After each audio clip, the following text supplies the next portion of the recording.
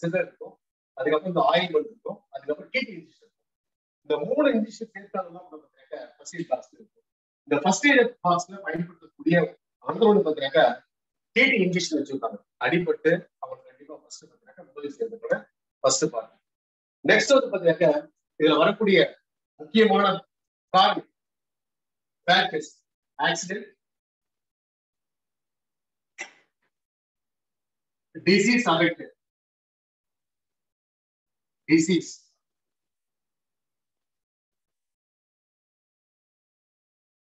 affected person, ஏற்பட்ட விபத்து, அதுக்கப்புறம் டிசீஸ் அஃபெக்டட் பர்சன் அவங்க மருத்துவ எடுத்து நம்ம கண்டிப்பா ஃபர்ஸ்ட் எய்ட் வந்து பண்ணியாகணும். அப்படி பண்ணும்போது கட்டாயமாக அவங்க வந்து நம்ம ஃபர்ஸ்ட் எய்ட் பண்றோம். நம்ம ஸ்கூல்ஸ்ல பார்த்தீங்கன்னா first aid box, first aid box, first aid box. இப்போ இந்த ஃபர்ஸ்ட் எய்ட் பாக்ஸ்ல ஸ்கூல்ஸ் நம்ம என்ன பயன்படுத்துறோம், ஒவ்வொரு வேலைக்கண்ணும் வந்து பார்த்தீங்கன்னா தர்ஸ்டே, ஒவ்வொரு தர்ஸ்டே வந்து விட்டமின் டேப்லெட் வழங்கும். 2014 ஜெயலலிதாவின் ஜெயலலிதாவுடைய அறிவுறுத்தின் பேரில் மாணவர்களுக்கு வந்து விட்டமின் குறைபாடுகளுக்கான ஒவ்வொரு வேலைக்கண்ணும் மாணவர்களுக்கு இரும்பு சத்து மாத்திரை வழங்கப்படுகிறது. இரும்பு சத்து மாத்திரை வழங்கப்படுகிறது. அதே போல இந்த இரும்பு சத்து மாத்திரை வந்து எங்க வைக்கப்படுகிறது, ஃபர்ஸ்ட் எய்ட் பாக்ஸ். அதுக்கப்புறம் பாத்தீங்கன்னா பசங்க பாத்தீங்கன்னா வரக்கூடிய இம்பார்ட்டன்ட் ஃபேக்டர்ஸ் 4 ஃபேக்டர்ஸ் இருக்கு. உதவிக்கான முக்கியமான நோக்கம், what are the AIIMS of safety and first eight? AIIMS என்ன எய்ம் இருக்கு? எய்ம் ஒவ்வொரு வியாழக்கிழமை அரசு பள்ளி மாணவர்களுக்கு விட்டமின் டேப்லெட் வழங்கப்படுகிறது. விட்டமின் டேப்லெட் ஆனது நோய் எதிர்ப்பு சக்தியை அதிகரிக்க பயன்படுத்தப்படுகிறது. அப்போ ஃபர்ஸ்ட் எய்ட் பாக்ஸோட எய்ம்ஸ் முதலுதவி முக்கியத்தின் பங்கு, முதல் உதவியின் முக்கிய பங்கு, சேஃப்டி அண்ட் ஃபர்ஸ்ட் எய்ட் பாக்ஸோட factor, safety and first eight factor. First factor பார்த்தீங்கன்னா பாதிப்பு உள்ளானவரை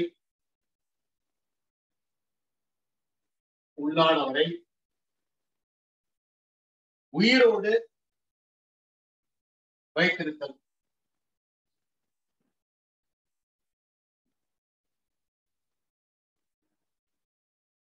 பாருங்க, பாதிப்புள்ளானவரை உயிரோடு வைத்திருத்தல்.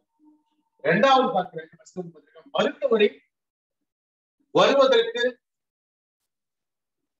மருத்துவர்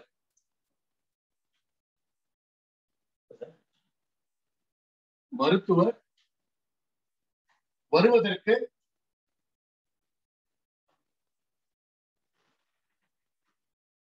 நிலைமையை மோசமாகி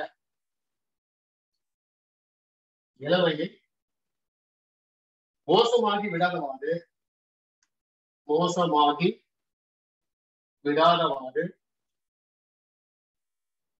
பாதிக்கப்பட்டவரின் உடல்நிலையை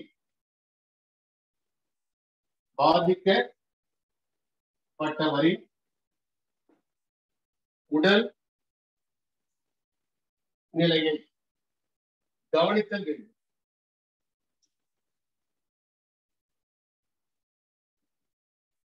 மருத்துவர் வருவதற்கு நிலைமையை மோசமாகி விடாதவாறு பாதிக்கப்பட்டவரின் உடல்நிலையை கவனித்தல் வேண்டும். இரண்டாவது நோக்கம். மூணாவது நோக்கம் பார்த்தீங்கன்னா பாதிக்கப்பட்டவர் துன்பத்தை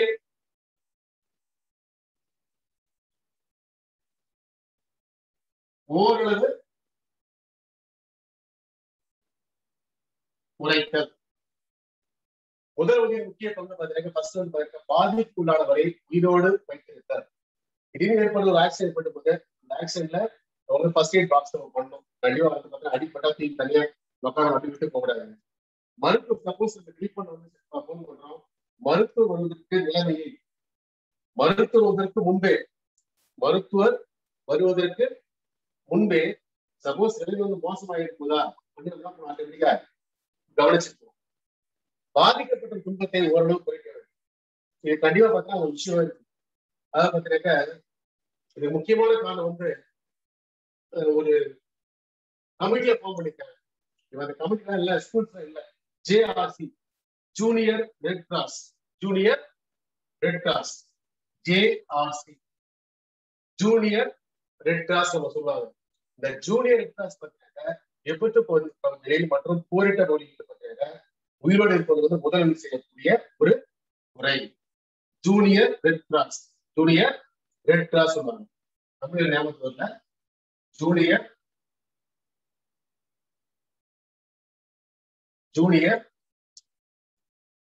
ரெட் கிராஸ் அமைப்பு. ஜூனியர் ரெட் கிராஸ் வந்து கடலூர் மாவட்டத்தில் கோட்டைக்கு ஆப்போசிட் வந்து கண்டிப்பா இருக்கும். இது வந்து பாத்தீங்கன்னா விபத்து பகுதிகளில் மற்றும் போர்க்காலங்களில் உதவி செய்ய இந்த அமைப்பு வந்து பயன்படுத்தப்படுகிறது. ஜூனியர் ரெட் கிராஸ் என்ற அமைப்பு. அந்த எக்ஸாம் கேட்கலாம். சேஃப்டி அண்ட் ஃபர்ஸ்ட் எய்ட்ல எந்த அமைப்பு பயன்படுத்தப்படுது? கிரீன் கிராப்ஸ் இருக்கு, பசுமை புரட்சி கிரீன் கிராப்ஸ் இருக்கு, பசுமை புரட்சி. அதே போல பாத்தீங்கன்னா ரெட் ரிப்பன் கிளப் RRC பள்ளியில. அப்புறம் வந்து ஸ்கவுட் இருக்கு. அப்புறம் வந்து நேஷனல் NSC இந்த மாதிரி குரூப்லாம் வந்து பாத்தீங்கன்னா ஸ்கூல்ஸ்ல இருக்கு. இதெல்லாம் வந்து பள்ளியை சீரமைப்பதற்கு மற்றும் வந்து பள்ளியில் உள்ள சமுதாய சீரமைப்பதற்கு பயன்படுத்தும். நமக்கு வந்து பாத்தீங்கன்னா சேஃப்டி அண்ட் ஃபர்ஸ்ட் எய்ட்ல பயன்படுத்தும் ஜூனியர் ரெட் கிராஸ் அமைப்பு. விபத்துக்களில் மற்றும் பேரிடர் காலங்களில் பயன்படுத்தக்கூடிய ஒரு அமைப்பு எதுன்னு கேட்டாங்க ஜூனியர் ரெட் கிராஸ். இது எங்க இருக்கு பாத்தீங்கன்னா வெள்ளூர்ல ஒரு பிரான்ச், எல்லா இடத்துலயும் இருக்கு. வெள்ளூர்ல மெயின் பிரான்ச் பஸ் ஸ்டாண்ட்லயே வச்சிருக்காங்க ஜூனியர் ரெட் கிராஸ். அடுத்து பாத்தீங்கன்னா நம்ம சிலபஸ் வந்து பாத்தீங்கன்னா பெண்களுடைய கல்வி. இந்த பெண் கல்வி என்பது மிக முக்கியமானது. பெண் கல்வியை பத்தி கண்டிப்பா ஒரு கேள்வி டிஆர் வந்து கேள்வி இல்லாம இருக்காது. உமன்ஸ் எஜுகேஷன் மஸ்ட் சிலபஸ் வந்து இதுல வந்து லாஸ்ட் இயர் பாத்தீங்கன்னா கேட்கப்பட்ட கேள்வி, எந்த குழு வந்து பெண் கல்வி வந்து முக்கியத்துவம் கொடுக்கிறது? துர்காபாய் தேஷ்முக் தான் கேட்கப்பட்ட கேள்வி. துர்காபாய் தேஷ்முக் மெட்ராஸ்ல பார்த்தீங்கன்னா துர்காபாய் தேஷ்முக் பத்தி சாலையை வச்சிருக்காங்க. மாற்றம்லாம் வந்து வரல. ஆனா வந்து நமக்கு முக்கியமான யாரா வந்து பெண்களுக்கு வந்து முக்கியமாக துர்காபாய் தேஷ்முக். அதுக்கு டிஆர் கேள்வி பார்த்தீங்கன்னா பெண்களுக்கான பல்கலைக்கழகம் வந்து எங்கு வழங்கப்பட்டது? எந்த பெயர் கேட்டாங்க? அன்னை தெரசா பல்கலைக்கழகம் 1984 கொடைக்கானல்ல. பெண்களுக்கான பல்கலைக்கழகம் வந்து தொடங்கப்பட்டது எங்க அப்படிங்கிறது ஃபர்ஸ்ட் இயர்ல கொடைக்கானல்ல. எவன் பேர்ல தொடங்கப்பட்டாங்க பார்த்தீங்கன்னா அன்னை தெரசால. அன்னை தெரசா பல்கலைக்கழகம் எப்போ தொடங்கப்பட்டிருக்காங்க? 1984. அப்போ இந்த டாபிக்ல 2000 டிஆர்ல ஒரு கேள்வி கண்டிப்பா இருக்கு. இந்த டாபிக் வந்து நல்லா படிச்சீங்க. இது வந்து very very important topic. JRC என்பது சேஃப் அண்ட் ஃபர்ஸ்ட் வரக்கூடிய ஒரு கண்டென்ட். இப்போ வந்து பார்க்கும்போது பார்த்தீங்கன்னா பெண் கல்வி என்பது மிக முக்கியம். உமன்ஸ் எஜுகேஷன், பெண் கல்வி, இந்த டிஆர் கேள்வி கட்டாயமாக உள்ளது. எக்ஸாம்பிள் பார்க்கும்போது ஞாபகம். உமன்ஸ் எஜுகேஷன், உமன்ஸ் எஜுகேஷன் என்ன? அது யாரு சொல்லியிருக்காங்க பாத்தீங்கன்னா ஃபர்ஸ்ட் வந்து பாத்தீங்கன்னா ஆண்களுக்கும் கல்வி கற்பதில் ஆண்களுக்கு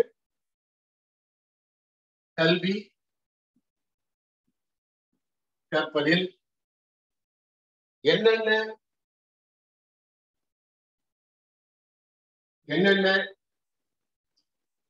வசதிகளும் வாய்ப்புகளும் ஆண்களுக்கு கல்வி கற்பதில் என்னென்ன வசதிகளும் வாய்ப்புகளும் இருக்கின்றனவோ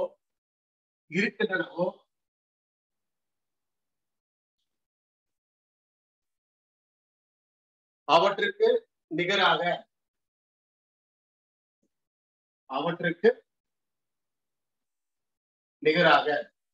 பெண்களுக்கு கல்வி கற்பதில்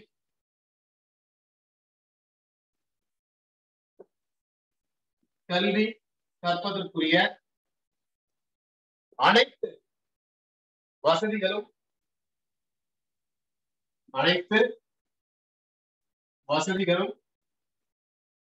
ஏற்படுத்தி தருவதே பெண் கல்வி ஆகும். யார் சொல்றாங்க? உமன்ஸ் எஜுகேஷன்ல சுவாமி விவேகானந்தர் சொல்றாரு. சுவாமி விவேகானந்தர், விவேகானந்தர். சிம்பிளா பார்த்தீங்கன்னா ஆண்களுக்கு நிகரான பெண்கள் கல்வி கற்பதற்கு சமமாக இருக்கும். Women's education is equal to female education. இல்லைங்களா? ஆணுக்கு நிகராக பெண்கள் என்பது கல்வி கற்கிறாங்க. ஆண் என்ன துறையில மேம்பட்டு இருக்கானோ அதே துறையில மேம்பட்டுருக்காங்க. இதுல முக்கியமான பங்கு பார்த்தீங்கன்னாக்கா முன்னாள் முதலமைச்சர் பார்த்தீங்கன்னா டாக்டர் செல்வி ஜெயலலிதா அதிக முக்கிய பங்கு வகிக்கிறது. அனைத்து மகளிர் காவலையும் பெண்களுக்காக உருவாக்கப்பட்டது. ஆண் எங்கிருக்காங்களோ அதே மாதிரி பெண்களுக்கு. அதே போல பார்த்தா தொடக்கப்பள்ளி ஆசிரியர் வேலை செய்வதற்கு பெண்களுக்கு தான் முக்கியத்துவம் கொடுத்தாங்க. அதே போல பார்த்தீங்கன்னா கல்வி சம வாய்ப்பு கொடுத்தாங்க. அப்ப இது எல்லாமே பார்த்தீங்கன்னா பெண்களுக்கு வரக்கூடிய இம்பார்ட்டன்ஸ். ஆண்களுக்கு கல்வி கற்பதில் என்னென்ன வசதிகளும் வாய்ப்புகளும் இருக்கிறதோ அவற்றுக்கு நிகரான பெண்களுக்கு கல்வி கற்பதற்குரிய அனைத்து வசதிகளும் ஏற்படுத்தி தர வேண்டும் என கூறியவர் டாக்டர் சுவாமி விவேகானந்தர்.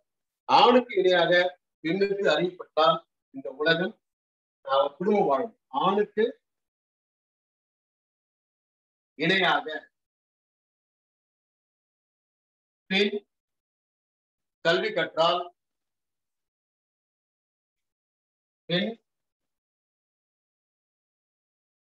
கற்றால் அவர் குடும்பத்திற்கு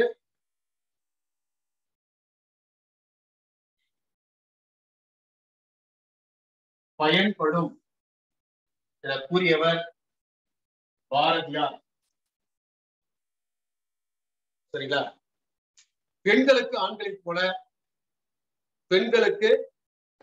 போல இணையான கல்வி வழங்குவதற்கு ஆண்களுக்கு கல்வி கற்பதில் என்னென்ன வசதிகள் வாய்ப்புகளும் இருக்கிறதோ அவற்றுக்கு எதிராக பெண்களுக்கு கல்வி கற்பதற்குரிய அனைத்து வசதிகளும் ஏற்படுத்தி தர வேண்டும். இதையே பெண் கல்வி கூறியவர் சாமி விவேகானந்தர். ஆணுக்கு இணையாக பெண் கல்வி கற்றால் அவர் குடும்பத்திற்கு பயன்படும் பாரதியார். அடுத்து பார்த்தீங்கன்னா ஆண்களுக்கு இணையாக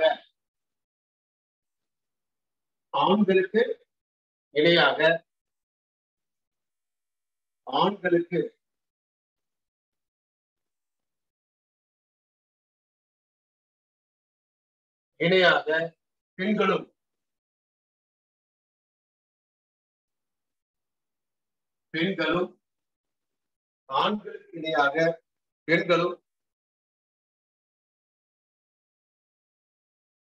கல்வி வழங்குவதால்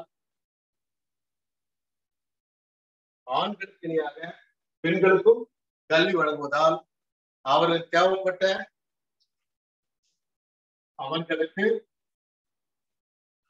தேவைப்பட்ட சிறப்பான கல்வி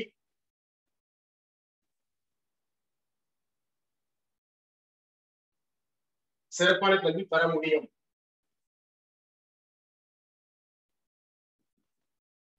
ஆண்களுக்கு இணையாக பெண்களும் கல்வி வழங்குவதால் அவர்களுக்கு தேவைப்பட்ட சிறப்பான கல்வி பெற முடியும் எனக்கூடியவர் மகாத்மா காந்தி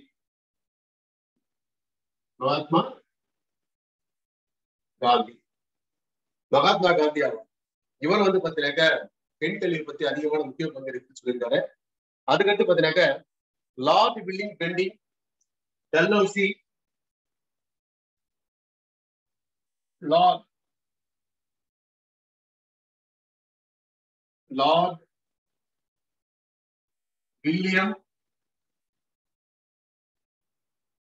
வில்லியம் பெண்டிங் மற்றும் Dalhousie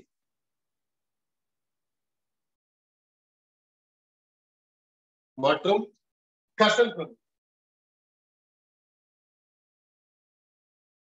Lord William Bentinck, Dalhousie, Curzon பிரபு இவர்கள் பார்த்தீங்கன்னா பெண் கல்வியில் ஆழ்ந்த அக்கறை கொண்டவர்.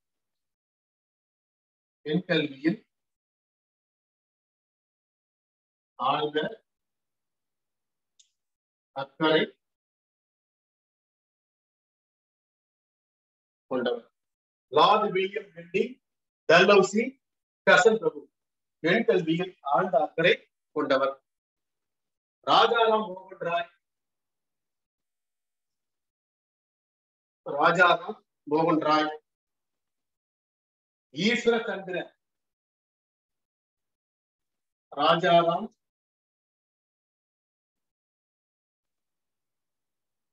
மோகன் Rai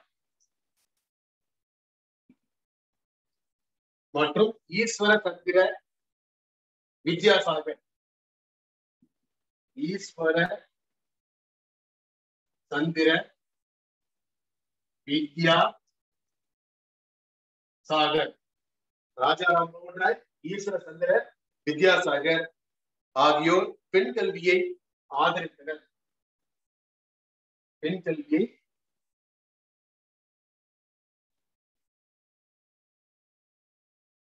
ஆதரித்தனர். Lord William Bentinck Dalhousie கசன் பிரபு பெண் கல்வி ஆழ்ந்த அக்கறை கொண்டவர். யாரெல்லாம் அக்கறை கொண்டாடிருக்காங்கன்னா 3 பேர்.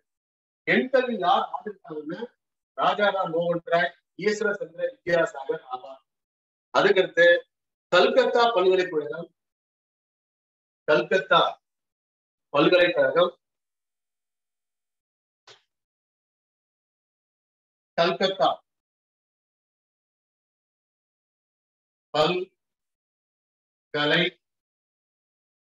குழு, கல்கத்தா பல்கலைக்கழகம் 1917 ஆண்டு மைக்கேல்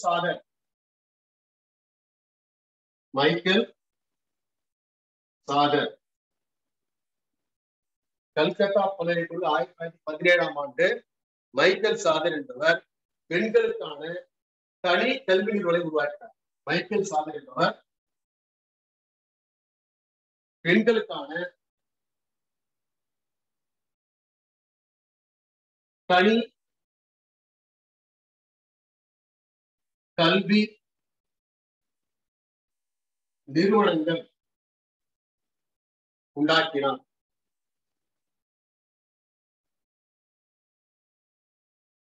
ராஜாராம் மோகன் ராய், ஈஸ்வர சந்திர வித்யாசாகர் பெண் கல்விக்கான ஆதரவு.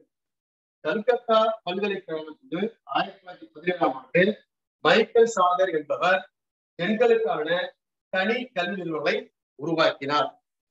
இவர்களுக்கு தனி பாடத்திட்டம் வழங்கப்பட்டது. தனி இண்டிவிஜுவல் சிலபஸ், தனி பாட திட்டம் வழங்கப்பட்டது. சரிங்களா? அடுத்து இம்பார்ட்டன்ஸ் ஒரு கேள்வி. கல்கத்தா பல்கலைக்குழு எந்த ஆண்டு ஆரம்பிக்கப்பட்டது? இந்த கல்விக்கு தந்தை மைக்கேல் சாதர். இது தனி பாடத்திட்டம் வழங்கப்படுத்தியார் மைக்கேல் சாதர் என்பவர்.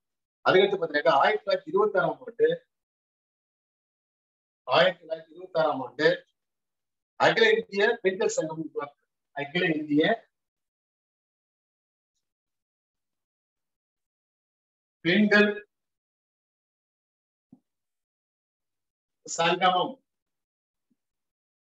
பெண்கள் சங்கமம் உருவாக்கப்படுது. All India women's association, AIWA abbreviation கேட்டாலும் நீங்க எழுதிருக்காங்க. All India women's association, all India women's association எப்போ உருவாக்கப்படுது? 1926 ஆண்டு.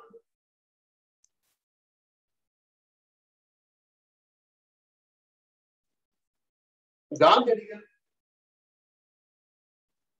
பெண் கல்வியில் அதிகம் அக்கறை காட்டினார். காந்தியடிகள்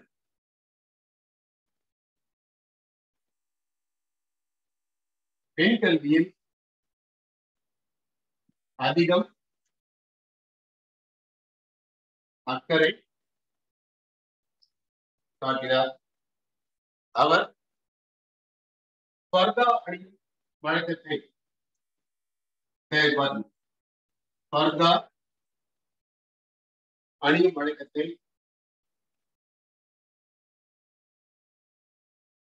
வழக்கத்தை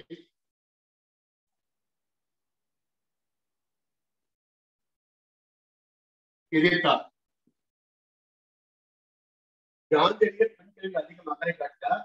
ஆனால் அவர் பர்தா அணியும் வழக்கத்தை எதிர்த்தார்.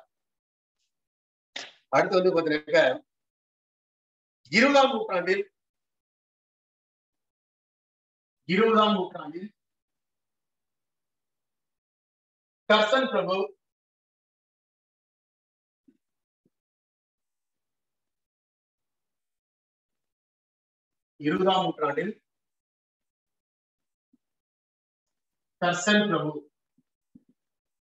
பெண் கல்வியை ஆதரித்தார்.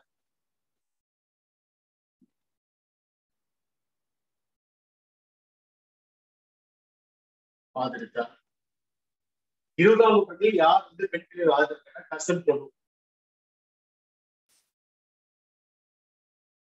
மகிழா சமிகேலா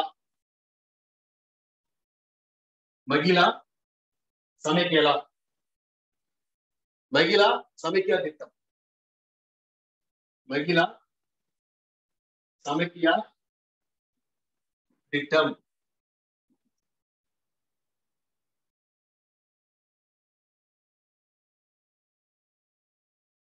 மகிழா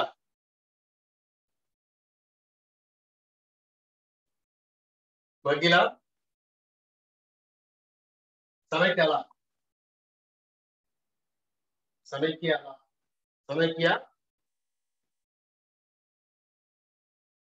ஸ்கீம் பெண்களுக்கான கல்வி வந்து உருவாக்குனாங்க. மகிழா சமைக்கியா திட்டம் பெண்களுக்கான கல்வி. பெண் கல்வி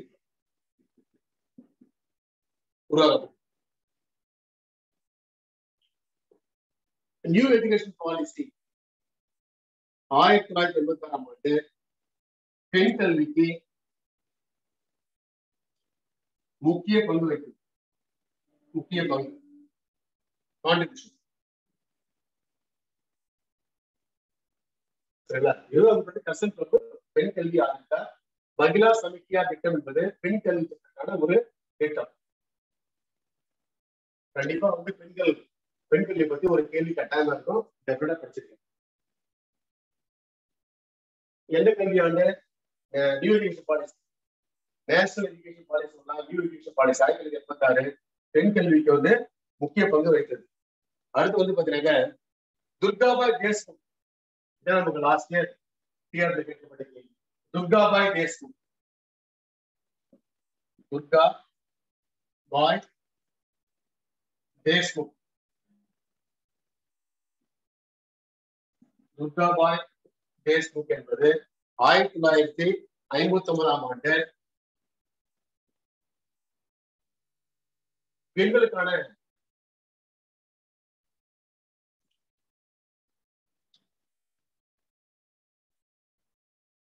கல்விக்குழு தொடங்கப்பட்டது.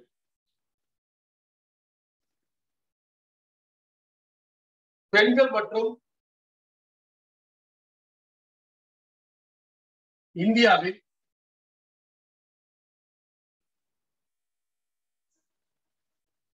பெண்கள் நிலையை பற்றி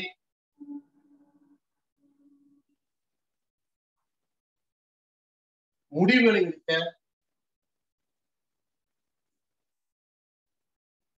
பெண்களை பற்றி முடிவுகளை எடுக்க ஒரு குழு அமைக்கப்பட்டது. குழு அமைக்கப்பட்ட ஆண்டு 1924ஆம் ஆண்டு. சரிங்களா? பெண்கள் மற்றும் குழந்தை கல்வி தொடர்பாக பெண்கள் மற்றும் குழந்தைகள்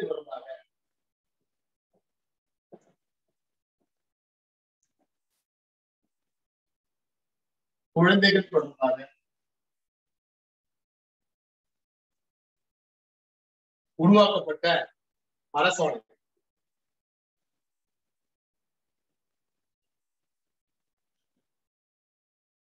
அரசாணை 15 15 Act 3 அரசாணை எழுதிக்கிறதுனால 15(3) என்ற அரசாணை மூலமாக பெண்கள் மற்றும் குழந்தைகளை பற்றி தொடர்பாக உருவாக்கப்பட்ட அரசாணை. இந்த அரசாணை மூலமாக வந்து அவருக்கு வேலை வாய்ப்பு குழந்தைகளை பார்க்கணும். சரிங்களா? அடுத்து பார்த்தீங்கன்னாக்க எந்தெந்த கல்விக்குள்ள வந்து பெண் கல்வி வந்து ஆரம்பிச்சு எந்தெந்த கல்விக்குழு நம்ம என்ன பார்த்துருக்கோம். டாக்டர் ராதாகிருஷ்ணன் கல்விக்குழு, முதிரார் கல்விக்குழு, கோத்தாரி கல்விக்குழு, இந்திய கல்விக்குழு, எல்லா கல்விக்கும் வந்து பெண் கல்வி பற்றி ஆரம்பிச்சு. பெண் கல்வியை பற்றி ஆரம்பித்த கல்விக்குழு என்ன எந்த ஆண்டு?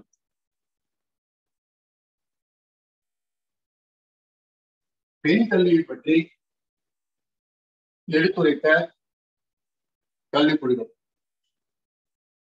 சிம்பிளா எடுத்துக்க.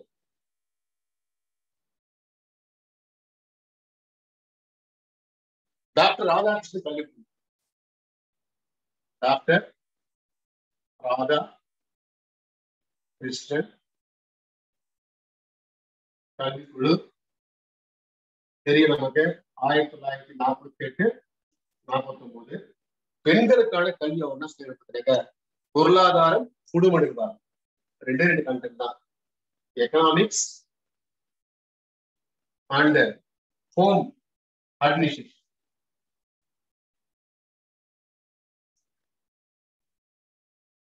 பொருளாதாரம், குடும்ப நிர்வாகம், குடும்ப நிர்வாகம் ஆகியவை பெண்களுக்கான கல்வி வந்து புகுத்துறாரு டாக்டர் ராதாகிருஷ்ணன் கல்விக்குழு. ஏஎன் முதலியார் கல்விக்குழு,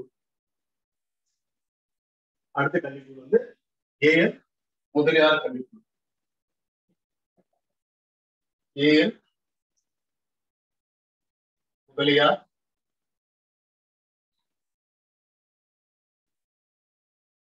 ஏஎன் முதலியார் கல்விக்குழு. இந்த கல்விக்குழு சொல்ல பார்த்தீங்கன்னா நம்ம வந்து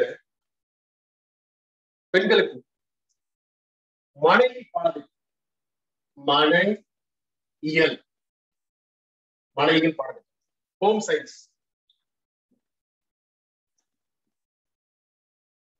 கண்டிப்பா வந்து ஹோம் சயின்ஸ் பாடத்தை பெண்கள் வந்து கத்துக்கணும்.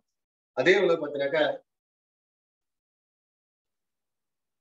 இந்த ஹோம் சயின்ஸ் பார்த்தீங்கன்னா எங்க வந்து பார்த்தீங்கன்னா உங்களுக்கு தெரியாது. SGPT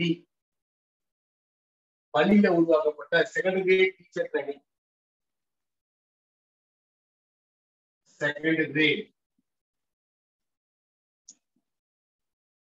டீச்சர் ட்ரைனிங் வந்து பார்த்தீங்கன்னாக்கா இந்த ஹோம் சயின்ஸ் இருக்கும். முக்கியம் வந்து பார்த்தீங்கன்னா ஏஎன் முதலியார் வந்து பார்த்தீங்கன்னாக்கா ஆரம்ப பள்ளியில் பெண் ஆசிரியரை நியமிக்கப்பட வேண்டும். அதாவது பார்த்தீங்கன்னாக்கா ப்ரீ பிரைமரி எஜுகேஷன்ல, பிரைமரி எஜுகேஷன்ல இப்போ ரூல் இருக்கு. பிரைமரி எஜுகேஷன் வந்து லேடி டீச்சர் தான் ட்ரைன் பண்ணணும். பெண் ஆசிரியர் நியமிக்க சொல்லிட்டாங்க. மனைவி பாடம் வந்து சொல்லிட்டாரு. அதே மாதிரி செகண்ட் கிரேட் டீச்சர் ட்ரைன்ல வந்து பார்த்தீங்கன்னா அந்த பாடம் எங்க தெரியாம இருக்கும். செகண்ட் கிரேட் டீச்சர் கண்டிப்பா இருக்கு. Syllabus tight ஆகிடுச்சது. பிரைமரி எஜுகேஷன் வந்து பார்த்தீங்கன்னா லேடி டீச்சர் வந்து கண்டிப்பா வந்து அப்பாயிண்ட் பண்ணணும். 1 to 5 வந்து கண்டிப்பா பெண் டீச்சர் தான் இருக்கும். ஏன்னா அவங்க மனப்பான்மை கண்டிப்பா இருக்கும். ஒரு குழந்தைக்கு வந்து எவ்வாறு டீச் பண்ண விஷயம் இருக்கும், ஆணுக்கு அந்த தன்மை வந்து கிடையாது. ஓகேங்களா? அடுத்து வரக்கூடிய கல்விக்குழு பார்த்தீங்கன்னாக்கா ஹன்சா மேத்தா கல்விக்குழு. 3வது கல்விக்குழு பார்த்தீங்கன்னாக்கா ஹன்சா மேத்தா கல்விக்குழு. ஹன்சா மேத்தா கல்விக்குழு. ஹன்சா மேத்தா கல்விக்குழு. இது எந்த ஆண்டு தொடங்கப்பட்டது பார்த்தீங்கன்னா 1962 1962. இதுல முக்கிய பெண் கல்விக்கு என்ன சொல்றாங்க பார்த்தீங்கன்னாக்கா national council for woman education. National council of woman education ஒரு ஸ்கீம் வந்து உருவாக்குறாங்க. நேஷனல் கவுன்சில் உமன்ஸ் எஜுகேஷன் கொண்டு வருகிறாங்க. அதுக்கடுத்து பார்த்தீங்கன்னா தொடக்க பள்ளி பெண் ஆசிரியர். எஸ், இவரும் அதான் சொல்றாங்க. தொடக்க பள்ளியில வந்து தொடக்கப்பள்ளி பெண் ஆசிரியர் நியமிக்கப்பட குழு இது ஹன்சா மேத்தா கல்விக்குழு, ஏஎன் முதலியார் கல்விக்குழுன்னு சொல்றது. தொடக்கப்பள்ளியில் பெண் ஆசிரியர். பெண் ஆசிரியர் நியமன செயல்னு சொல்லியிருக்காங்க. அதுக்கடுத்தாற் போல வந்து பாத்தீங்கன்னாக்கா கோஎஜுகேஷன், இருபாலர் கல்வியை ஆரம்ப கல்வியில் கொண்டு வர வேண்டும். இருபாலர் கல்வியை ஆரம்ப பள்ளியில் இப்படியெல்லாம் அப்படியே இருக்கு. ஆரம்ப கல்வி கொண்டு வரணும். இப்ப வந்து கொண்டு வர வேண்டும்.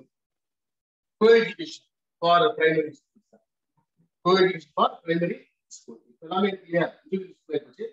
கோஎஜுகேஷன் ஃபார் பிரைமரி எஜுகேஷன் சொல்றாங்க. அடுத்த கல்விக்குழு பக்தசலம் கல்விக்குழு டிஆர்பி சொன்னாரு. பெண் கல்வி டிஆர்பி கண்டிப்பாங்க. பாட்டு எடுத்து சொல்லியிருக்காங்க. 4வது கல்வி கேட்ட பக்தசலம் கல்விக்குழு.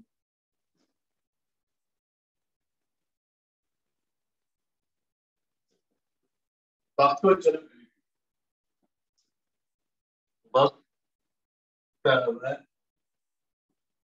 சலம் கல்விக்குழு எந்த ஆண்டு?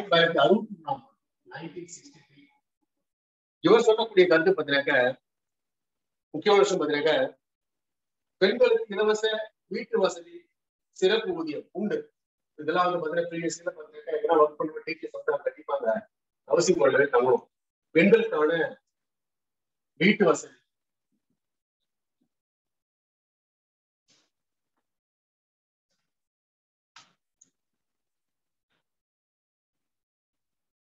பெண்களுக்கான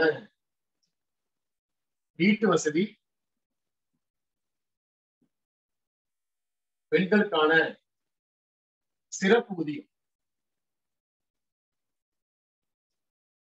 பெண்களுக்கான போக்குவரத்து. இப்ப பாருங்க உமன்ஸ் ஸ்பெஷல் ரைட் போடுறாங்க. அது மாதிரி போக்குவரத்து பெண்களுக்கான வீட்டு வசதி, பெண்களுக்கான சிறப்பு ஊதியம், பெண்களுக்கான போக்குவரத்து வசதியை வந்து தெரியுதான்னு சொல்லிட்டாங்க. என்ன குழு? பக்தவழி கல்விக்குழு. அப்ப பெண்களுக்கான வேலை வாய்ப்பு உண்டு. அதே போல பாத்தீங்கன்னா பெண்கள் வந்து பெண்களுக்கு உதவியுடன் கிராமத்தில் வந்து கல்வி ரூரல் டெவலப்மெண்ட், பெண்கள் உதவியுடன் கிராமத்தில் கல்வி கற்கப்பட வேண்டும். சரிங்களா?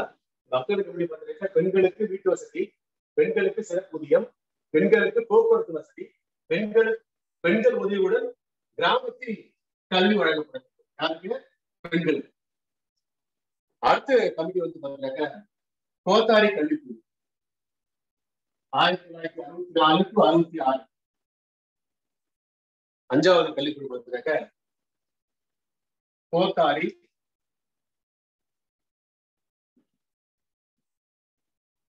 கல்விக்குழு 1964 to 66.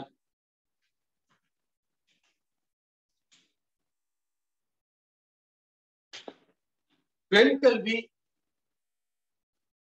பெண்களுக்கு தனி உரிமை,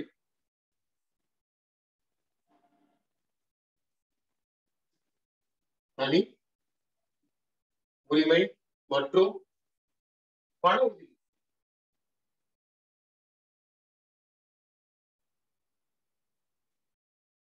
இப்ப உதவி இல்லையா?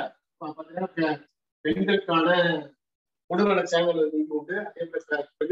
பெண்களுக்கு வந்து ஓராண்டு வந்து ஊதியத்துக்கு விடுமுறை வழங்குகிறார்கள். பெண்களுக்கான தனி உரிமை, பெண்களுக்கான பண உதவி மற்றும் பெண்களுக்கான தனி சலுகை.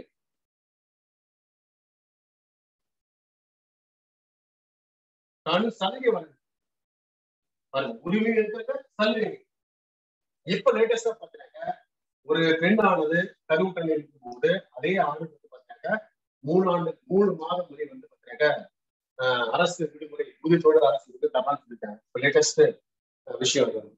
அடுத்து வந்து பாத்தீங்கன்னா டாக்டர் ராஜம்மாள் தேவதாஸ் குழு. டாக்டர்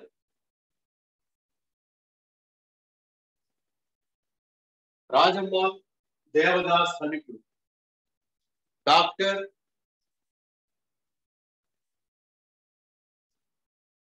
ராஜம்மாள்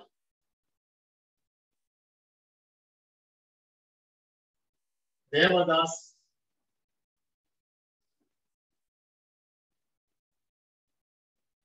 கல்விக்குழு. சரிங்களா? இதுல சொல்லக்கூடிய விஷயம் பார்த்தீங்கன்னாக்க உயர்கல்வியில் இதான் வெளியே இம்பார்ட்டன்ட். உயர்கல்வியில்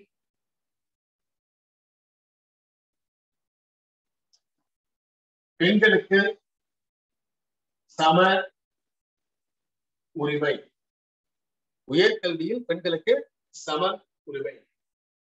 பெண் கல்லூரியில் தனி பயிற்சி. பெண் கல்லூரியில் தனி பயிற்சி. பெண் கல்லூரியில்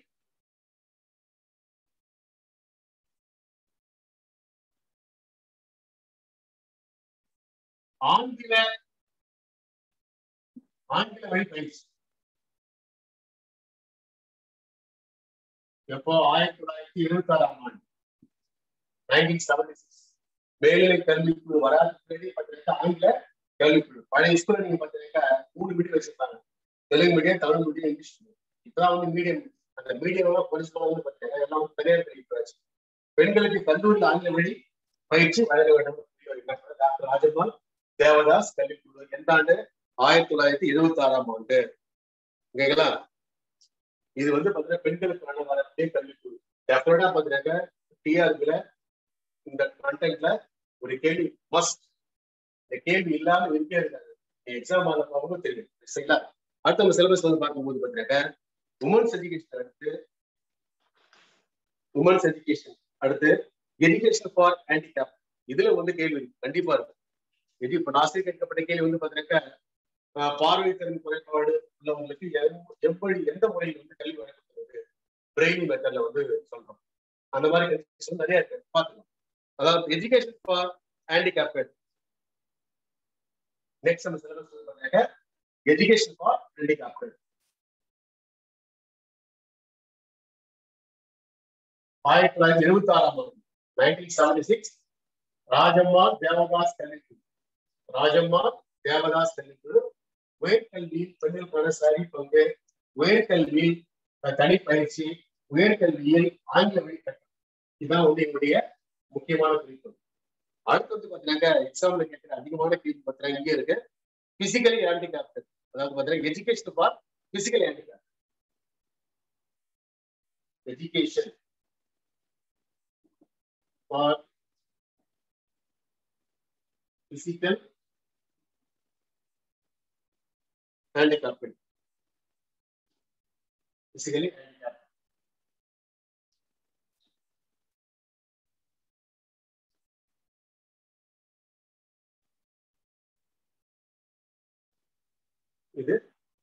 இதுக்கு பிஃபோரா பாத்தீங்கன்னா உமன்ஸ் எஜுகேஷன் வரக்கூடிய திட்டங்கள் அந்த தினம் ஒரு பார்த்தலாம். அதை விட்டு நான் சொல்லுறேன். உமன்ஸ் இது important. Women's education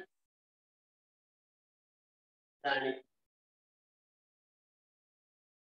exam first பாத்தீங்கன்னா ICDS 1975 Integrate Child Development Scheme.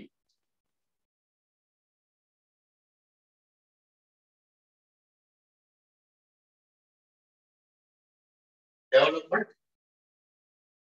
Scheme. ஒருங்கிணைந்த குழந்தை வளர்ச்சி திட்டம். ஒருங்கிணைந்த குழந்தை வளர்ச்சி திட்டம். அங்கன்வாடி பள்ளி வந்து உருவாக்கம்.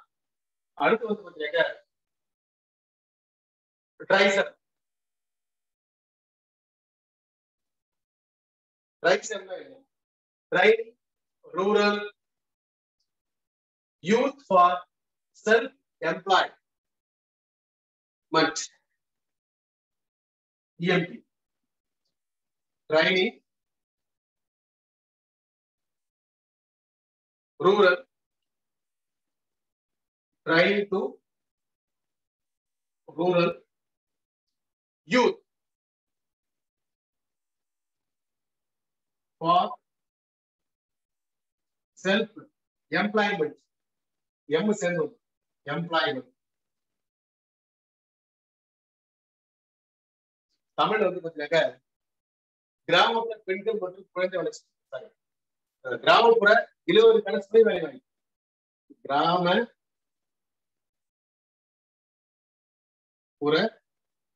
இளைஞருக்கான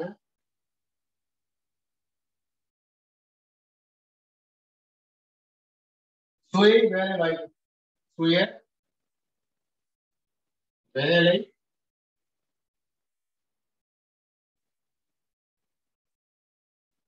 வேலை வாய்ப்பு.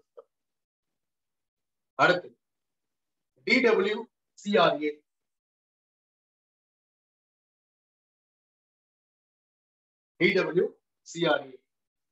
இந்த ஆண்டு வந்து 1929, 1975, 1979. அடுத்து வந்து 1982. DW Development for Women and Children in Rural Areas. Development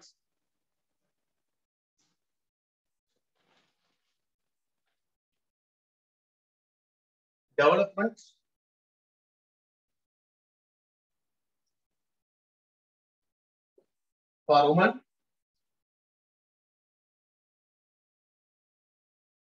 and child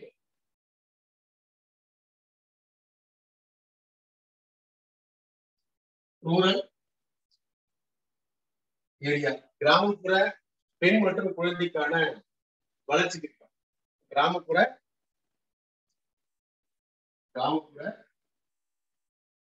பெண் மற்றும்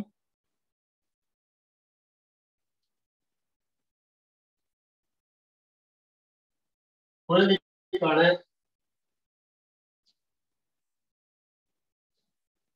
வளர்ச்சி திட்டம். சரிங்களா?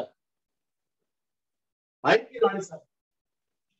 அடுத்து வந்து பாத்தீங்கன்னா UNO,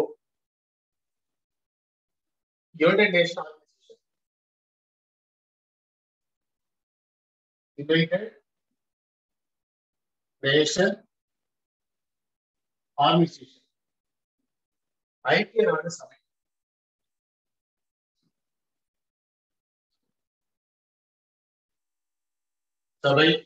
பெண் கல்விக்கான முக்கியத்துவம் கொண்டது.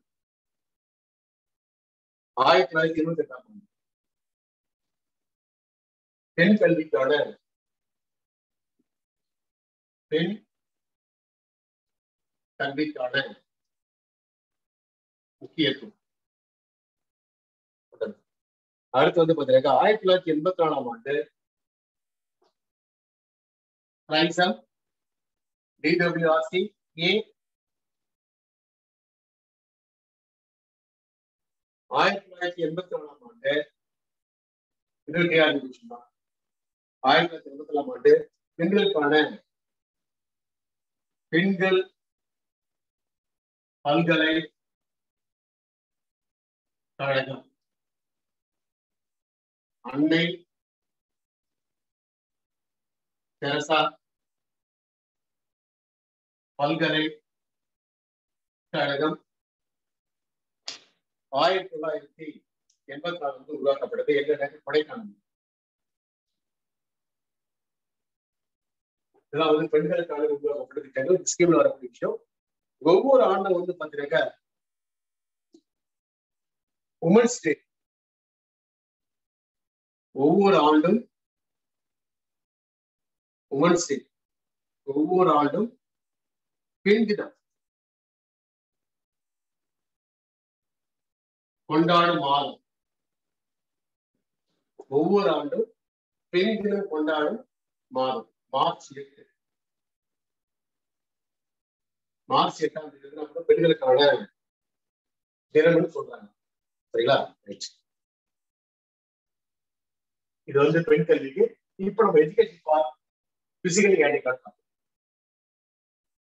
இவ்வளவு விஷயம் இருக்குன்னா பத்தி கண்டிப்பா ஒரு கேள்வி டெஃபினட்டா வந்து டிஆர்பி பேப்பர்ல இல்லாம இருக்காங்க. இந்த டாபிக்ல 3 கேள்வி, இந்த 3 கேள்வி கண்டிப்பா இருக்கும். அடுத்த டாபிக் கேள்வி வந்து எஜுகேஷன் ஃபார் பிசிக்கலி ஹேண்டிகேப்ட் தரவா படிச்சா ஒரு கேள்வி டெஃபினட்டா இருக்கும். பட் இந்த டாபிக் ரொம்ப ஈஸியா தான் இருக்கும். எஸ், பேச்சு, கேள்வி, பார்வை, உடல் உறுப்பு, மூளை வளர்ச்சி. பேச்சு, பார்வை, உடல் உறுப்பு, கேள்வி, கண், காது, வாய், கேள்வி, மூளை வளர்ச்சி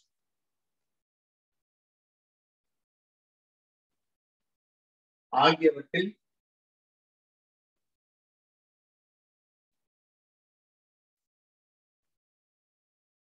குறைபாடு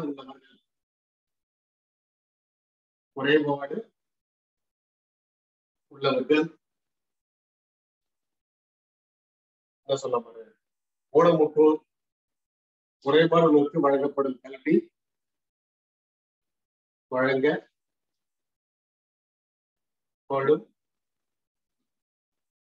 கல்வி, ஊனமுற்றோர் கல்வி.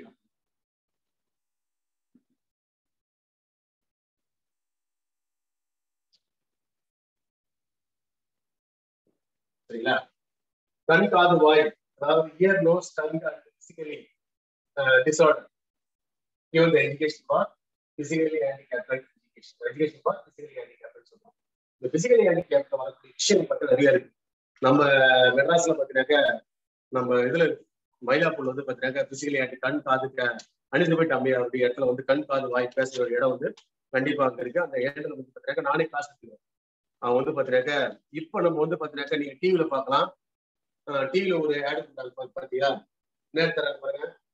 நம்ம கேரளாவில் பேசுவோம் பின்னாடி ஒரு பாருங்க. அவர் வந்து பிசிக்கலி ஹேண்டிகேப்ட் டீச்சர் தான். சைகை பண்ணுவார். சைகை பண்ணும்போது வரக்கூடிய வாய்மொழி சைகை, லிப் ரீடிங், பிரெயின் ரீடிங், அந்த மாதிரி விஷயத்துலயே அந்த விஷயம் வரக்கூடிய கல்வி. இதை பத்தி நம்ம கேள்வி கேட்கிறாங்க. நம்ம டாக்டர் புரிதல் எம்ஜிஆர் பார்த்தீங்கன்னா அவங்க வீடு வந்து பார்த்தீங்கன்னா கான்கால் வாய் பேசுகிறார் வச்சுருக்காங்க. Send Lewis, Madras send Lewis வந்து பள்ளி. அதை பத்தி நம்ம பார்க்கணும்.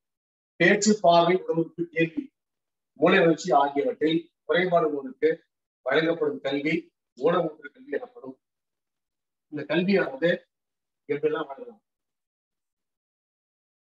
எஸ், பிசிக்கலி ஹேண்டிகேப்ட் உடல் கூறு செயல்பாடு, உடல் கூறு செயல்பாடு, பிசிக்கலி ஹேண்டிகேப்ட். ரெண்டாவது பார்த்தீங்கன்னா மன வளர்ச்சி குன்றியும்,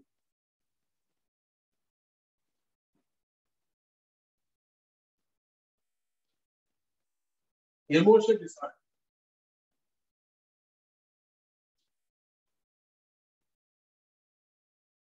எமோஷனல் டிசார்டர், எமோஷனலி ஹேண்டிகேப்ட், சமூக வளர்ச்சி குறைபாடு, மன வளர்ச்சி எமோஷனல் டிசார்டர், சோசியல் சமூக வளர்ச்சி குன்றியவர், சோசியல்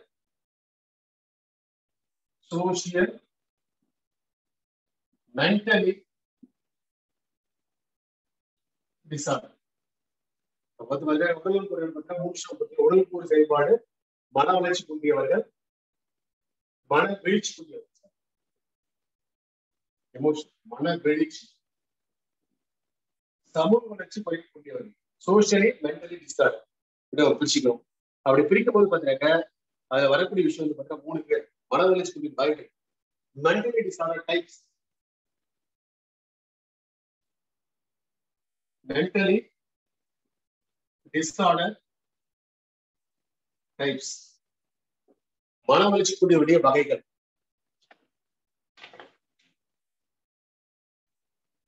பேரையர், மாரன்ஸ்.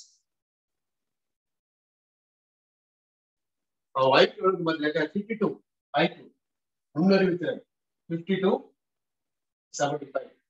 இப்பேற்பட்டவர் வந்து பார்த்தீங்கன்னாக்கா கற்பிக்கத்தக்க மன வளர்ச்சி பேதர் என்பவர் கற்பிக்கத்தக்க மன வளர்ச்சி உடையவர். கற்பிக்க தக்க கற்பிக்க தக்க மன வளர்ச்சி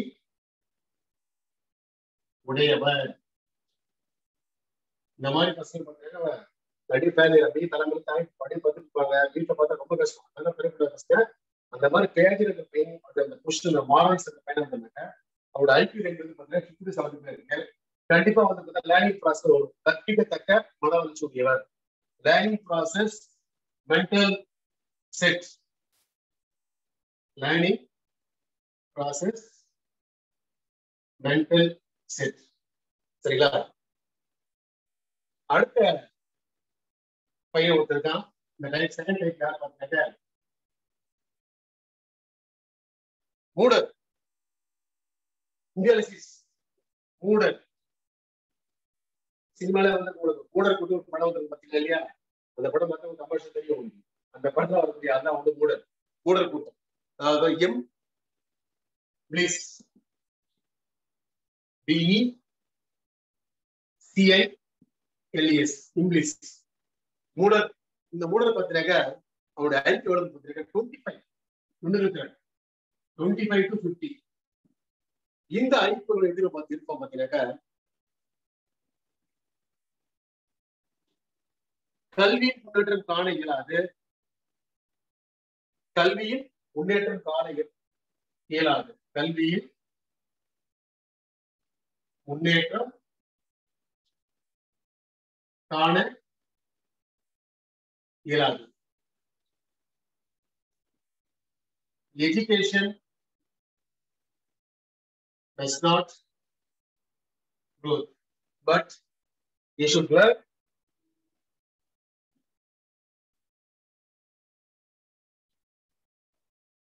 vocational education. Vocational.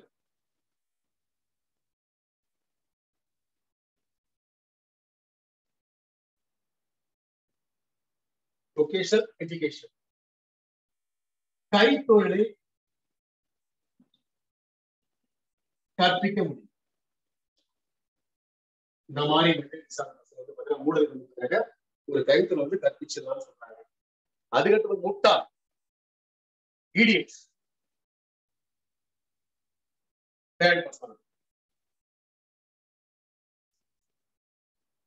முட்டா இவங்க பார்த்தீங்கன்னா ஐக்கியூ idiots.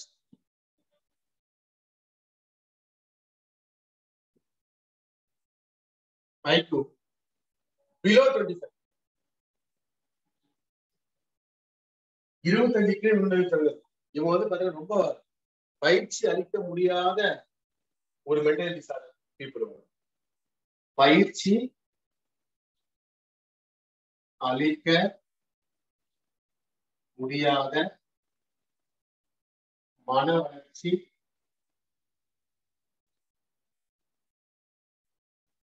குன்றியவர். சரிங்களா? நம்ம கண்டிப்பா பாத்தீங்கன்னா ஒருத்தர் எப்படி பாருங்க ஃபர்ஸ்டா இருக்கணும். மாணவசா இருக்கணும். அப்படி இருந்தாலும் பயிற்சி அளிக்க முடியும். பாரன் செலவு முட்டாள் பயிற்சி அளிக்க முடியாத ஒரு மன வளர்ச்சி புரிய அப்படியே ஸ்டேபிளா இருப்பாங்க. அதெல்லாம் பாத்து வச்சுக்கலாம். இந்த வந்துடுறீங்க அந்த மாதிரி பிசிக்கல் ஹேண்டிகேப்லாம் இருப்பாங்க. ஹாஸ்பிட்டல் பார்த்தீங்கன்னா நம்ம இந்த படம் பார்த்தா உங்களுக்கு தெரியும். இந்த வில்லன் படம் பார்த்தா ஐஸ் படம் பிசிக்கல் ஹேண்டிகேப் சில்ட்ரன்ஸ் பாட்டு அப்போ காட்டுவாங்க பாருங்க. அது காட்டுறது பார்த்தீங்கன்னா அந்த கைட்ஸ் ரொம்ப கஷ்டம். ரொம்ப டிஃபிகல்ட்டா இருக்கும். சரிங்களா? மூணு பேர் இருக்காங்க. மாரன்ஸ், இங்கிலீஷ், ஈடிஆர். நம்ம தெரியல பிசிக்கல் ஹேண்டிகேப் பர்சனல் எடுத்துருக்காங்க. இந்த இதுல வரக்கூடிய இம்பார்ட்டன்ட் விஷயம் பார்த்தீங்கன்னா இந்த பிசிக்கலி ஹேண்டிகேப் பசங்க சிறப்பு கல்வி சொல்றாங்க. தமிழ்நாட்டில் சிறப்பு கல்வி மூலமா சிறப்பு கல்வி எத்தனை உண்டு? ஸ்பெஷல் எஜுகேஷன் இன்ஸ்டிடியூஷன் சிறப்பு கல்வி நிலையங்கள் தமிழ்நாட்டில் எத்தனை? தமிழ்நாட்டில் சிறப்பு கல்வி நிலையங்கள் எத்தனை உண்டு? தமிழ்நாட்டில் சிறப்பு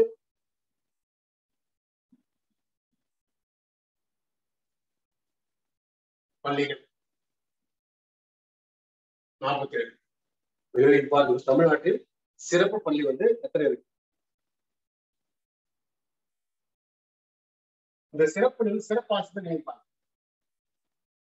சிறப்பு ஆசிரியர் ஸ்பெஷல் எஜுகேஷன் சொல்றாங்க. ஸ்பெஷல் எஜுகேஷன் உடல் ஊனத்தோட கல்வி வந்து எது பிரிக்கிறது? ஸ்பெஷல் எஜுகேஷன், நான் formal education, formal education, continuous education சொல்றாங்க. ஸ்பெஷல் எஜுகேஷன் சிறப்பு கல்வி. சரிங்களா? ரைட். அதுக்கு அடுத்து தமிழ்நாட்டில் 47 சிறப்பு பள்ளி.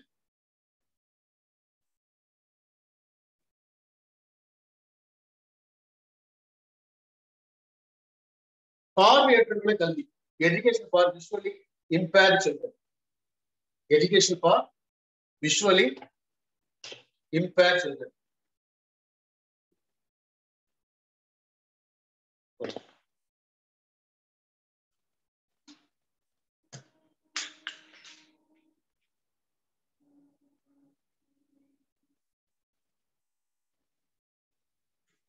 Education for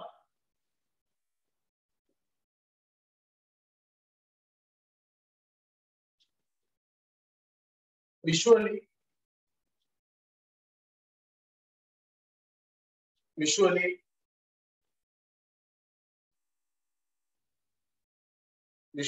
impaired children. Impaired.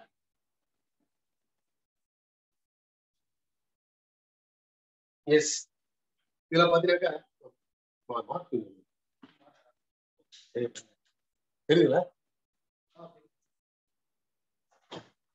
பார்வையற்ற குழந்தை கணக்கு. பார்வையற்ற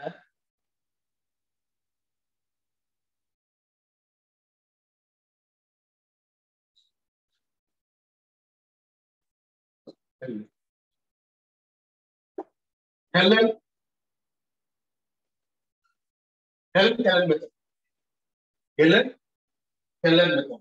பேர் வந்து பாத்தீங்கன்னா Helen method நம்ம சொல்லுவாங்க. இந்த Helen method வந்து வரக்கூடிய கண்டிஷன் நமக்கு என்ன பாத்தீங்கன்னா 3 ஃபேக்டர்ஸ். ஃபர்ஸ்ட் ஃபேக்டர் வந்து பாத்தீங்கன்னா தனி வகுப்பு, செக்ரிகேட்டட் கிளாஸ்.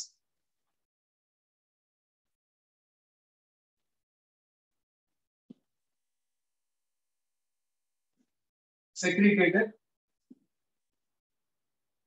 கிளாஸ் ஒன்னா வர வேண்டியது. அது நடமாடும் ஆசிரியர் திட்டம். நடமாடும் ஆசிரியர்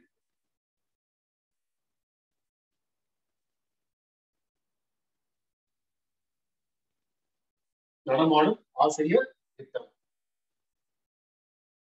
mobile teacher plan. Braille library.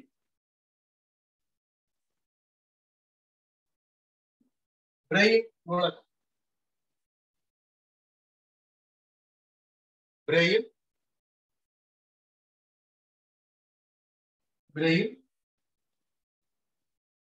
நூலகம். இந்த மாதிரி வந்து 3 செட் இருக்கு. தனி வகுப்பு, செக்ரிகேட்டட் கிளாஸ், நடமாடும் ஆசிரியர் திட்டம், mobile teacher plan, Braille library.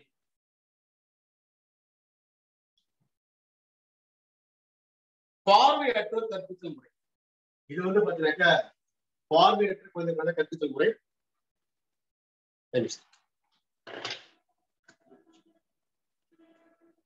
இந்த பார்வையற்ற கற்பித்தல் முறைக்கு பதில் பிரெயில் நம்ம சொல்லிட்டோம். இந்த பிரெயில் மெத்தட் வந்து எங்க பயன்படுத்துறாங்கன்னு பாத்தீங்கன்னா 2 இடத்துல பயன்படுத்துறாங்க. பார்வையற்றோருக்கும் விவசாயம் மற்றும் சிறு தொழில் பயிற்சி அளிப்பதற்கு. பார்வையற்றோர்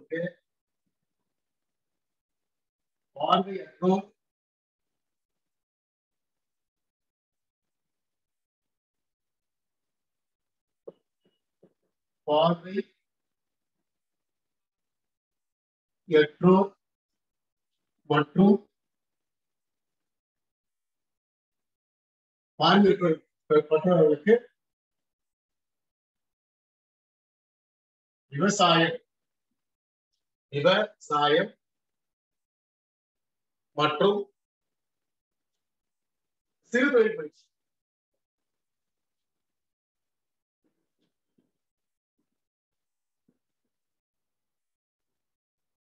பயிற்சி அளிக்கும் மாவட்டம். அளிக்கும் மாவட்டம் நாடு இந்தியா. குஜராத். குஜராத்ல உள்ள குஜராத்ல பஸ்ல பஸ்ஸா இந்த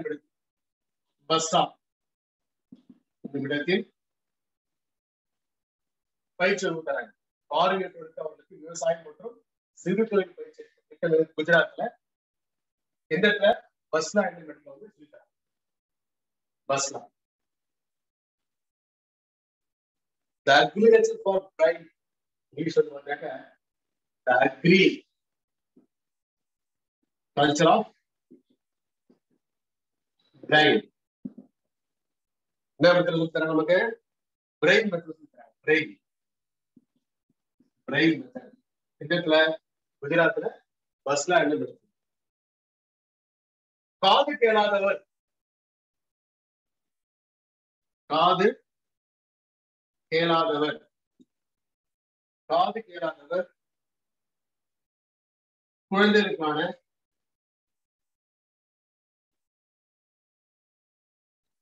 கல்வி.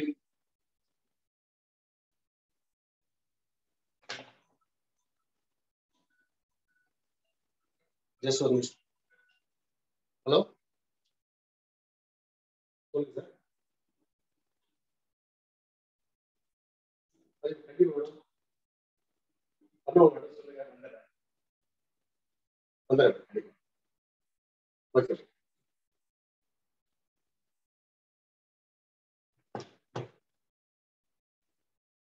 Education for hearing impaired children.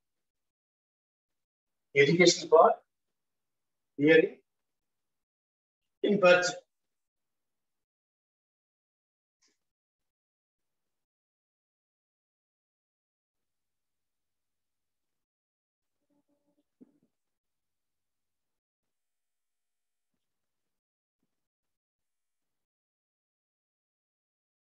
சரிங்களா? காது கேளாதவருடைய கல்வி முறை வந்து எப்படி சொல்லி தரலாம் பார்த்தீங்கன்னா ஆடியோ மீட்டர் சொல்றாங்க. ஃபர்ஸ்ட் வந்து audio metre. Audio metre below 20 decibel. Sorry, below 50 decibel.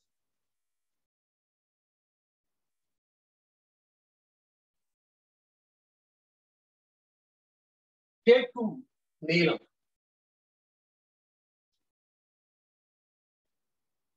50 decibel அதிர்வெண்ணுக்கு குறைவாக.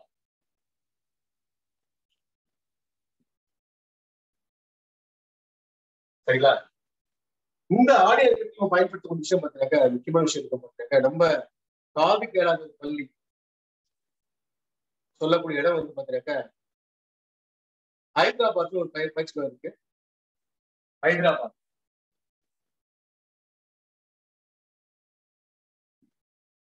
அடுத்து பார்த்தீங்கன்னா சென்னையில வந்து செயின்ட் லூயிஸ் பள்ளி.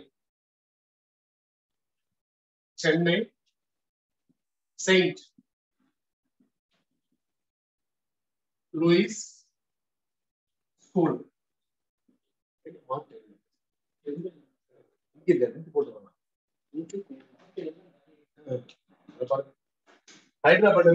சென்னை செயின்ட் லூயிஸ் ஸ்கூல் வந்து பள்ளி இருக்கு. அடுத்து வந்து பாத்தீங்கன்னாக்கா இந்த கண்டென்ட்ல வந்து பாத்தீங்கன்னாக்கா டெசிபல் வந்து அழகு, அதிர்வெண்ணை அழைத்த அழகு, ஒளிச்செறிவு, இன்டென்சிட்டி ஆஃப் சவுண்ட். ஒரு எவ்வளவு வந்து இன்டென்சிட்டி வந்து கேட்கலாம் விஷயம் வந்து கண்டிப்பா வந்து தேவைப்படுது. இதுல வரக்கூடிய கல்வி முறை, அதாவது காது கேளாத கல்வி முறை டைப்ஸ் ஆஃப்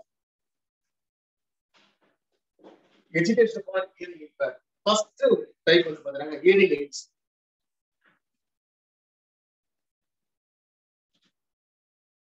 ஹியரிங் எய்ட்ஸ் காது கேட்கும் கருவி. காது கேட்கும் கருவி. செகண்ட் பார்ட்ஸ் பாத்தீங்கன்னாக்க உதடு அசைவை கவனித்து அறிவு. Lip rights. Lip reading. உதடு அசைவை வைத்து அறியும். அடுத்து பாத்தீங்கன்னாக்க பேச்சு திருப்புதல். பேச்சு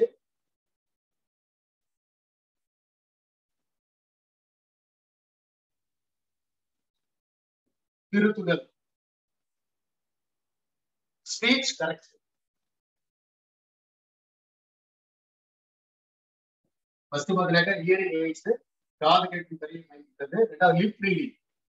நானும் ரவிதா படம் ஒரு 9 காது கேட்காது, வாய்ஸை பார்த்து ஈஸியா போன முதலாசிரியர் வந்து பார்ப்பாங்க. பேச்சு திருத்தல், ஸ்பீச் கரெக்ஷன், அந்த வாயில அசைவு பார்த்து நம்ம கண்டுபிடிச்சோம். Speech correction. ஃபோர்த் ஃபேக்டர் பார்த்தீங்கன்னாக்கா விரல் அசைவு, சைன் லாங்குவேஜ். விரல் அசைவை அறிதல். சரிங்களா? சைன்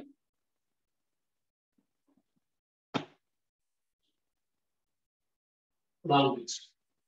பாருங்க எத்தனை முறை இருக்கு? 4 முறை இருக்கு. First hearing AIDS, lip reading, அதுக்கப்புறம் வந்து ஸ்பீச் கரெக்ஷன், அதுக்கப்புறம் சைன் லாங்குவேஜ். இந்த மாதிரி டைம் வந்து பாத்தீங்கன்னா காது கேளாக்கூடிய கண்டிஷன் இருக்கா. காதுகளுடைய பயிற்சி மையம் ஹைதராபாத், சென்னையில் வந்து செயின்ட் லூயிஸ் வந்திருக்கு. இவங்க கேட்கறது வந்து பாத்தீங்கன்னா 50 டெசிபலுக்கு பிலோ காதல் இழுத்து கேட்பாங்க. சரிங்களா? அந்த மாதிரி கருத்து 4 கான்செப்ட். அடுத்து வந்து பாத்தீங்கன்னா நீட்டம் மிக்க கல்வி, கிஃப்டட் எஜுகேஷன் சிலபஸ். வரலீங்களா? அடுத்து பாத்தீங்கன்னா education for educated, education for gifted.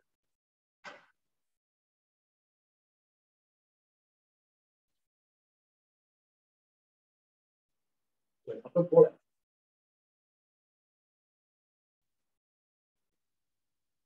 Education for gifted children.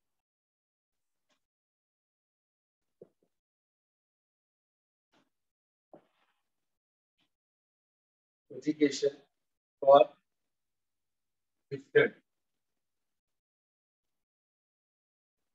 Syllabus.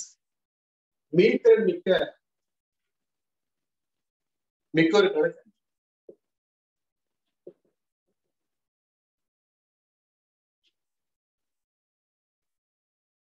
Metre மிக்க ஒரு கணக்கு.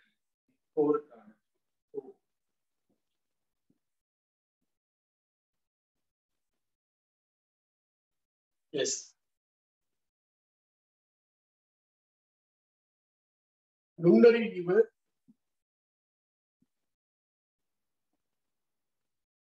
130 மேல் இருக்காங்க. அவர் வந்து மீட்டர் நிற்கவர். ஐக்யூ 130 இருக்காங்க. என்ன சொன்னாங்க? மீட்டர் நிற்கவர். நான் டிஆர்பி எக்ஸாம் பார்த்தீங்கன்னா 97 + 30 எழுதுறேன். சப்ஜெக்ட்ல 97, டோட்டல் 127 தான். நான் மீட்டருக்கு குறைவான மாணவன். சரிங்களா? 130 2 காரணம் 134 எடுத்தாங்க. அவங்க மீட்டர் நிற்கவர் 1.2 ஆக்சுவலா. நான் வந்து 127 எடுத்தேன். அப்ப பாத்தீங்கன்னா சராசரிக்கு மேல் நான் வாங்கினேன். சரியா? சராசரிக்கு மேல். அப்ப நுண்ணறிவு 103 மேல் இருந்தா அவங்க சொன்னாங்க கிஃப்டட் சில்ட்ரன் நம்ம சொல்லலாம். பொதுவாக வந்து பாத்தீங்கன்னாக்கா இந்த மீட்டர் மிக்க மாணவன் வந்து எவ்வளவு பர்சன்ட் இருப்பாங்க கிளாஸ்ல பாத்தீங்கன்னாக்கா 3% 5% இருப்பாங்க. மீத்திறன் மிக்கவருடைய சதவீதம் வந்து பாத்தீங்கன்னாக்கா மீத்திறன் மிக்க மாணவருடைய மீத்திறன் மிக்க மாணவி percentage 3 to 5%. Education for difference ratio 3 to 5%. Special drain மிக சிறப்பான ஆற்றல் பெற்ற மாணவர். Special talented, special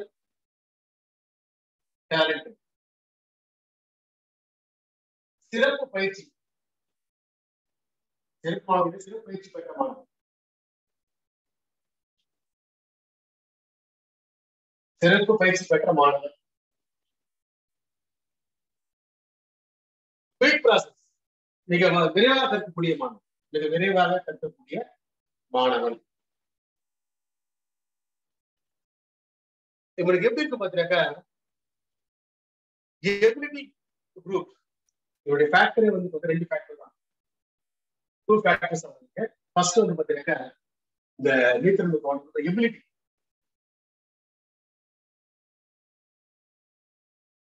first factor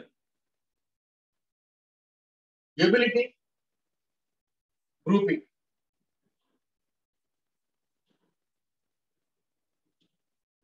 ஆற்றல் படி வகைப்படும் முறை. ஆற்றல் படி வகைப்படும் முறை.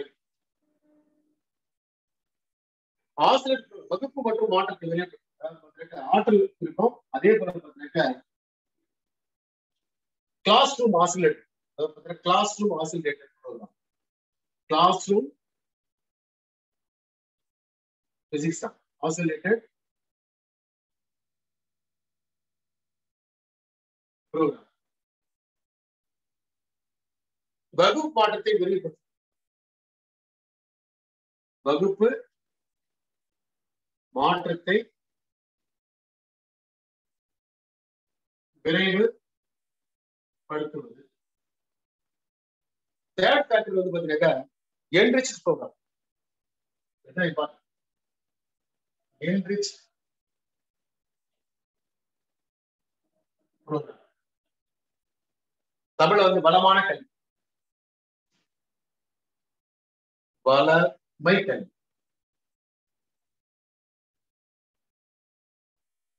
எபிலிட்டி குரூப்ல என்ன பாத்தீங்கன்னா ஒண்ணு கிடையாதுங்க. கல்வித்திறன் மாணவர்களுக்கு ஒரு குழுவாக அமைக்கப்படுகிறது. கல்வித்திறன் மாணவர்களுக்கு குழுவாக அமைக்கப்படுகிறது.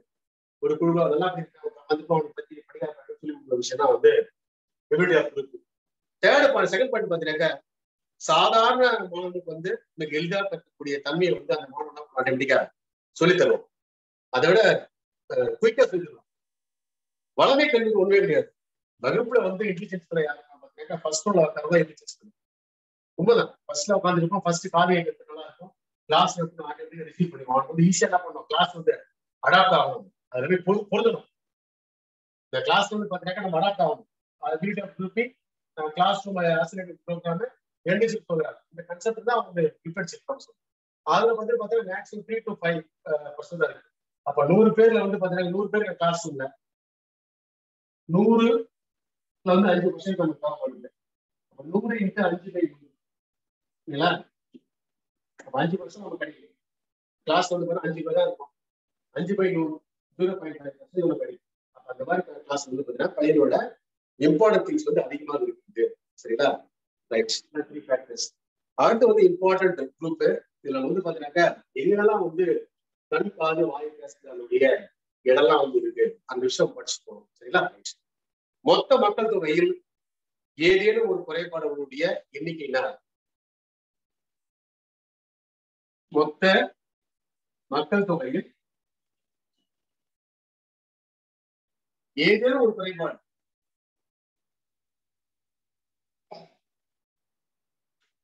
மொத்த மக்கள் தொகையில் ஏதேனும் நோட்ஸ், மொத்த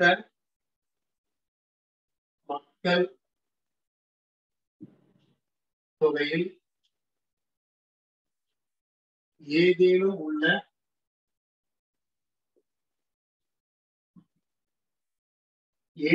குறைபாடு, குறைபாடின் சதவீதம் 1.8%. சரிங்களா? பார்வையற்றோருக்கான முதல் பள்ளி, பார்வை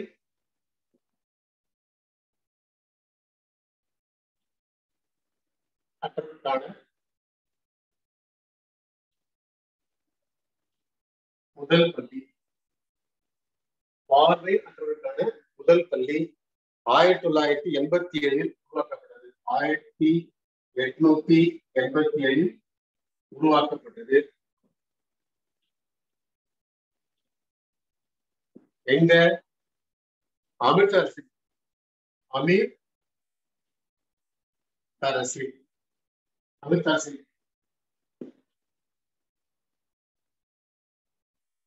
1982ஆம் ஆண்டு தேசிய பார்வையற்றவர்களுக்கான நிறுவனம் உருவாக்கப்பட்டது. 1982ஆம் ஆண்டு தேசிய பார்வை அற்றவருக்கு நிறுவனம் உண்டாக்கப்பட்டது. நிறுவனம், இன்ஸ்டிடியூஷன். அதேங்க டேராடூனில்.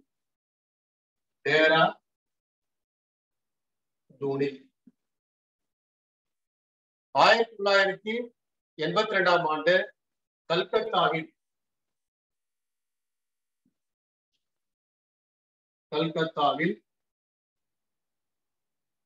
உடல் ஊனமுற்றோருக்கான தேசிய நிறுவனம் நிறுவப்பட்டது.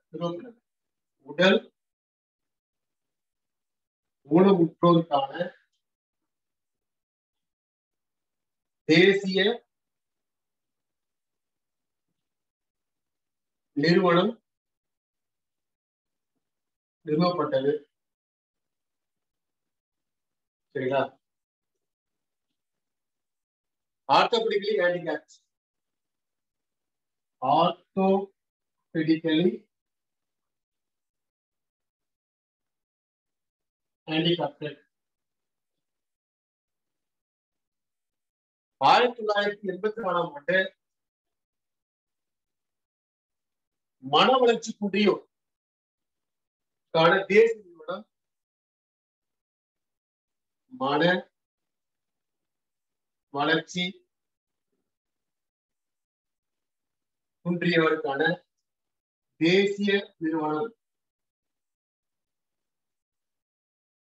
ஹைதராபாத்ல நிறுவப்பட்டது.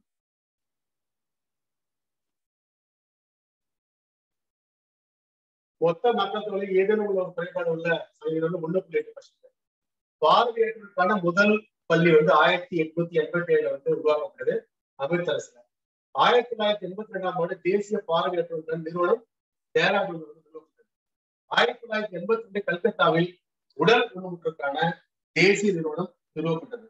ஆர்த்தோபெடிக்கலி ஹேண்டிகேப்ட். 1984ஆம் ஆண்டு மன வளர்ச்சி குன்றிய தேசிய நிறுவனம் ஹைதராபாத் நிறுவப்பட்டது. சரிங்களா? அடுத்து நம்ம சிலபஸ்ல பாப்புலேஷன் எஜுகேஷன், மக்கள் தொகை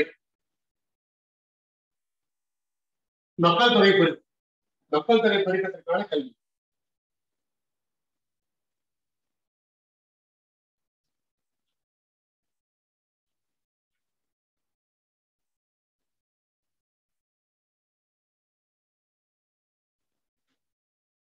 பாப்புலேஷன் எஜுகேஷன்.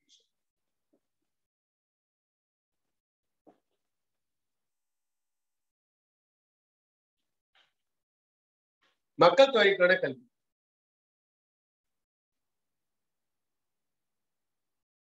மக்கள் தொகை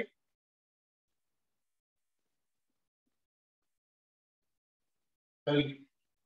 ஃபர்ஸ்ட் ஃபேக்டர் பார்த்தீங்கன்னாக்க மக்கள் தொகை கல்வியானது மக்கள் தொகை பெருக்கத்தையும் அதன் விளைவு பற்றி பொதுவான விழிப்புணர்வு.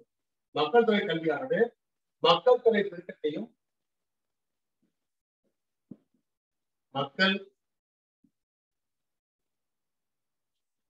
தொகை பெருக்கத்தையும் அதற்கான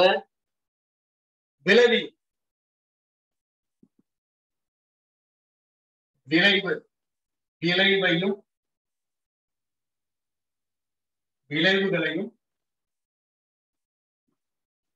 மற்றும்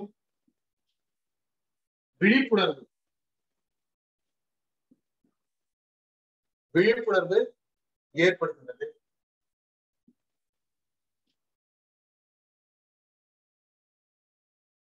அடுத்து மக்கள் தொகை கல்வி என்பது சமூக பொருளாதார பண்பாடு. மக்கள் தொகை கல்வி என்பது சமூக பொருளாதார பண்பாடு பாதிப்புகள் பற்றியும் பாதிப்புகள்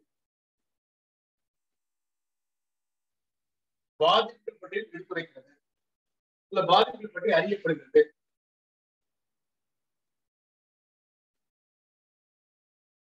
அடுத்து மக்கள் தொகை கல்வி என்பது குடும்ப கட்டுப்பாடு, ஃபேமிலி பிளானிங், குடும்ப கட்டுப்பாடு திட்டமோ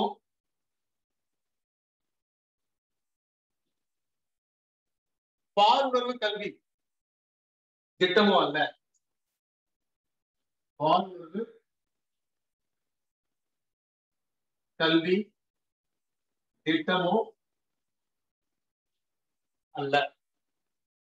மாறாக மக்கள் தொகை கல்வி என்பது குடும்ப நல திட்டத்தின் ஒரு துணை திட்டம். மாறாக குடும்ப நல திட்டத்தின் ஒரு துணை திட்டம்.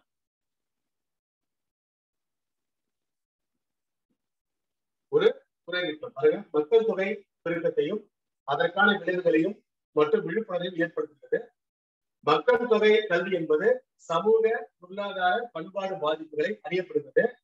மக்கள் தொகை கல்வி என்பது குடும்ப கட்டுப்பாடு திட்டமோ பாலுணர்வு கல்வி திட்டமோ அல்ல. மாறாக குடும்ப நல திட்டத்தின் ஒரு துணை திட்டமாக கருதப்படுகிறது.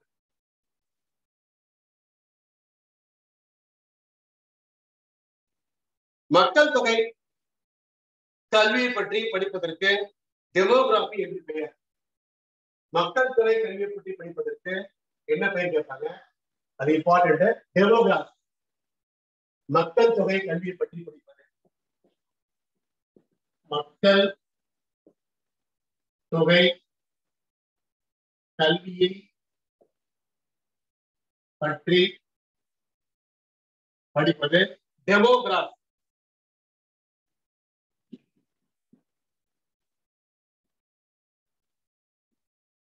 டெமோகிராபி. சரிங்களா?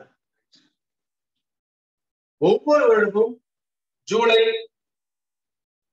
11ஆம் நாள், ஒவ்வொரு வருடமும் ஜூலை 11ஆம் நாள் மக்கள் தொகை பெருக்கத்தினால் நாள் என கருதப்படுகிறது. ஒவ்வொரு வருடமும்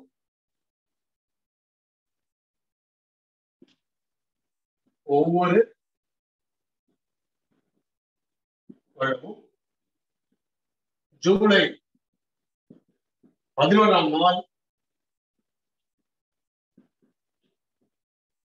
மக்கள் தொகை தினம் கொண்டாடப்படுகிறது.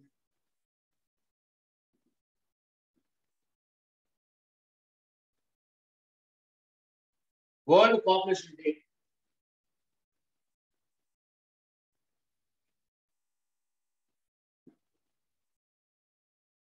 ஜூலை 11. அடுத்து நம்ம பார்க்க வேண்டிய விஷயம் பார்த்தீங்கன்னாக்க, இந்த மக்கள் தொகை பெருக்கத்துல எப்படி எல்லாம் நம்ம சீர்பட்டு போறோம். மக்கள் தொகைக்கான கல்வியான குறிக்கோள் என்ன, சிறப்பு நோக்கங்கள் என்ன, அதை நம்ம பார்க்க போறோம். 1966ஆம் ஆண்டு ஆகஸ்ட் மாதம் மக்கள் தொகை பற்றி ஒரு தேசிய கருத்தரங்கு மும்பையில் நடைபெற்றது. மக்கள் தொகை கல்வி குறிக்கோள். அடுத்து மக்கள் தொகை கல்வி குறிக்கோள்.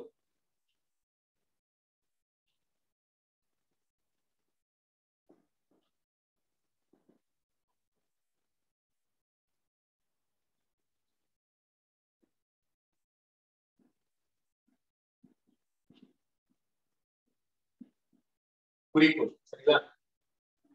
இதுல வந்து ஃபர்ஸ்ட் ஃபேக்டர் 1969ஆம் ஆண்டு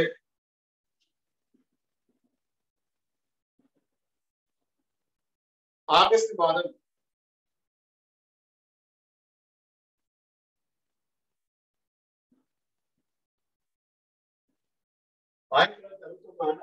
மக்கள் தொகை பற்றிய ஒரு தேசிய கருத்தரங்கு.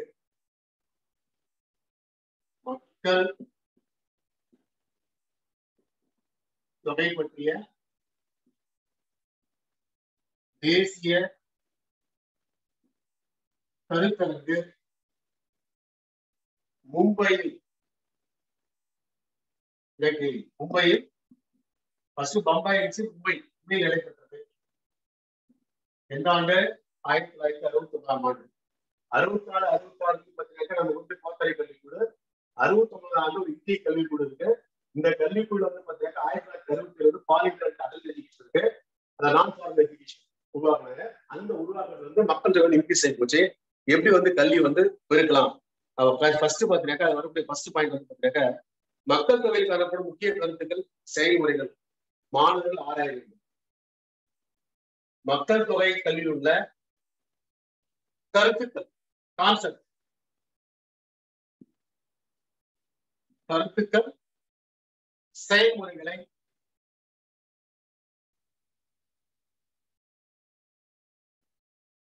ஆராய வேண்டும்.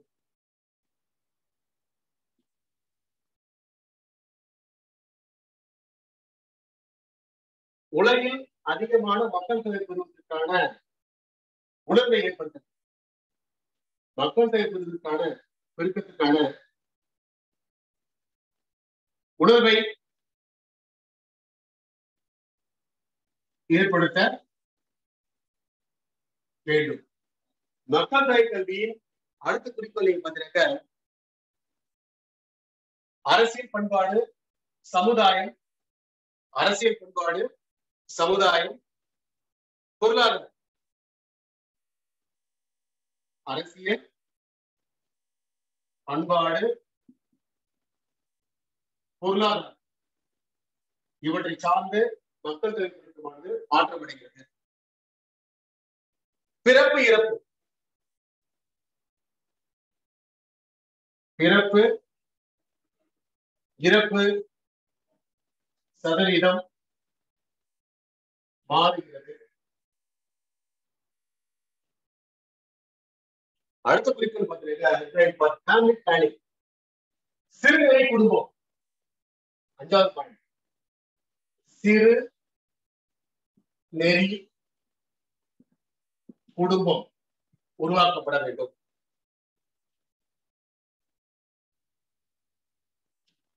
6th பாயிண்ட் வந்து பாத்தீங்கன்னா அவேர்னஸ் ஆஃப் பாப்புலேஷன், மக்கள் தொகை பெருக்கத்திற்கான விழிப்புணர்வை உருவாக்கும்.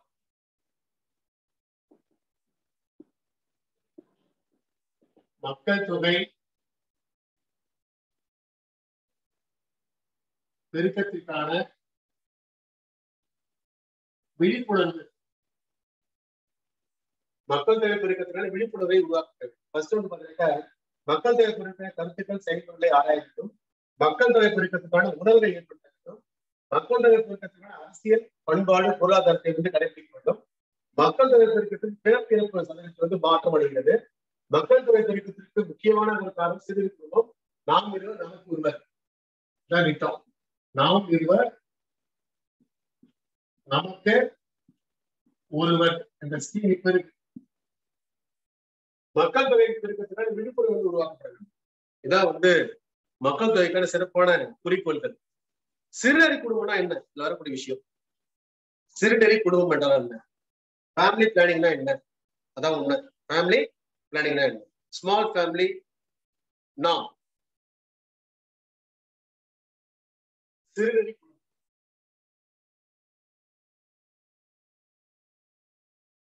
நாம் இருவர் நமக்கு இருவர் அப்படி அனுப்பிச்சு சிம்பிளா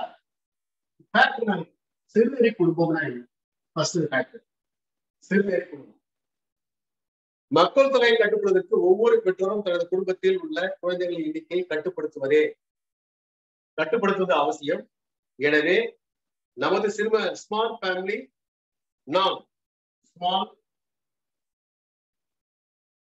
ஃபேமிலி நாம் நாம் இருவர் நமக்கு ஒருவர் ஸ்கேம் வந்து நம்ம உருவாக்குவோம். ஒரு குடும்பத்தில் அம்மா, அப்பா, திருமணமாகாத குழந்தைகளின் எண்ணிக்கை ஃபேமிலி சைஸ் என்ன சொல்றது? தாத்தன், பாட்டன், அப்பன், அம்மா, மகன், மகள், இது இருக்குல்லையே, இந்த ஃபேமிலி சைஸ் வந்து டிக்ரீஸ் ஆகும் சொல்றாங்க சிறுநீர் குடும்பத்தை வந்து. ஏன்னா வந்து பொருளாதார சிக்கல் ஏற்படுறதுனால வந்து குடும்ப நிதியை வந்து குறைக்கணும்னு சொல்றாங்க. 2 அல்லது 2க்கு குறைவான எண்ணிக்கையுள்ள குழந்தை, அதான் சிறுநீர் 2 அல்லது 2க்கு குறைவான பார்த்தாங்க. நாம் இருவர் நமக்கு இருவர் போட்டாங்க. ஃபர்ஸ்ட் ஒரு ஆணு ஒரு பெண்ணு கொடுத்தாங்க. இப்ப ஃபேமிலி பேர் பார்த்தா நாம் இருவர் நமக்கு ஒருவர். என்னைக்கு காலகட்டத்தில் பார்த்தீங்க எல்லாரும் வந்து பார்த்தீங்க வாங்க கருத்து வச்சு வாங்கன்னு சொல்லி விட்டாங்க. அதாவது குழந்தை பேரு செயற்கை கருத்து வைத்து வாங்கன்றாங்க. ஃபர்ஸ்ட் வந்து பார்த்தீங்கன்னா எக்கச்சக்கமான குழந்தை பிறந்தாங்க, கான்செப்ட் இருந்துச்சு. ஆனா இன்னைக்கு காலகட்டத்தில் பார்த்தீங்க ஆஸ்பத்திரி பார்க்கும்போது பார்த்தீங்க செயற்கை கருத்து மையம் வந்து உருவாச்சு. அதுக்கான காரணம் வந்து பார்த்தீங்கன்னா குடும்ப நெருக்கடி வந்து குறைவாக இருக்கிறதுனால ஃபேமிலி சைக்கிள் டிகிரீஸ் ஆகி போச்சு. பணப்ப அழுத்தம், மன ஸ்ட்ரெஸ் இதெல்லாம் அதுக்கப்புறம் வந்து பார்த்தீங்கன்னா நம்மளுடைய இயல்பான வாழ்க்கை மாறி போச்சு. அப்ப சிறுநீர் குடும்பம் என்பது நாம் இருவர் நமக்கு ஒருவர். குடும்பத்துள்ள எண்ணிக்கை வந்து குறைக்கும். பரப்பு எல்லைகள் இதுதான் முக்கியம். Very very important facts. Small family norms எல்லாம் இருக்கு பார்த்தீங்க. மக்கள் தொகை முறைப்பட்ட அடிப்படை கருத்துக்கள், பிறப்பிறப்பு பற்றிய அடிப்படை கருத்துக்கள், தாய்மை பேரு, தாய்மை திட்டம், இதுதான் கான்செப்ட். இதுல வரக்கூடிய சிறப்பு என்னன்னா சிறுநீரை குடும்பத்துடைய பரப்பு பரப்பெல்லைகள், பரப்பெல்லைகள்.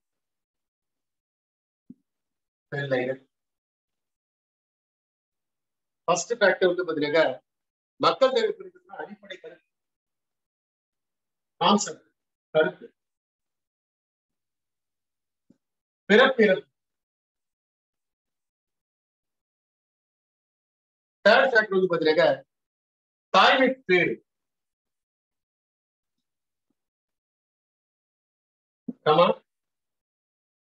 உடல்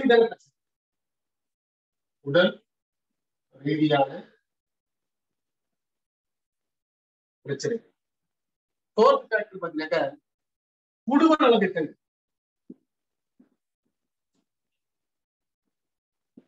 குடும்ப நலத்திட்டம். ஃபிஃப்த் ஃபேக்டர் மக்கள் தொகை பெருக்கம்,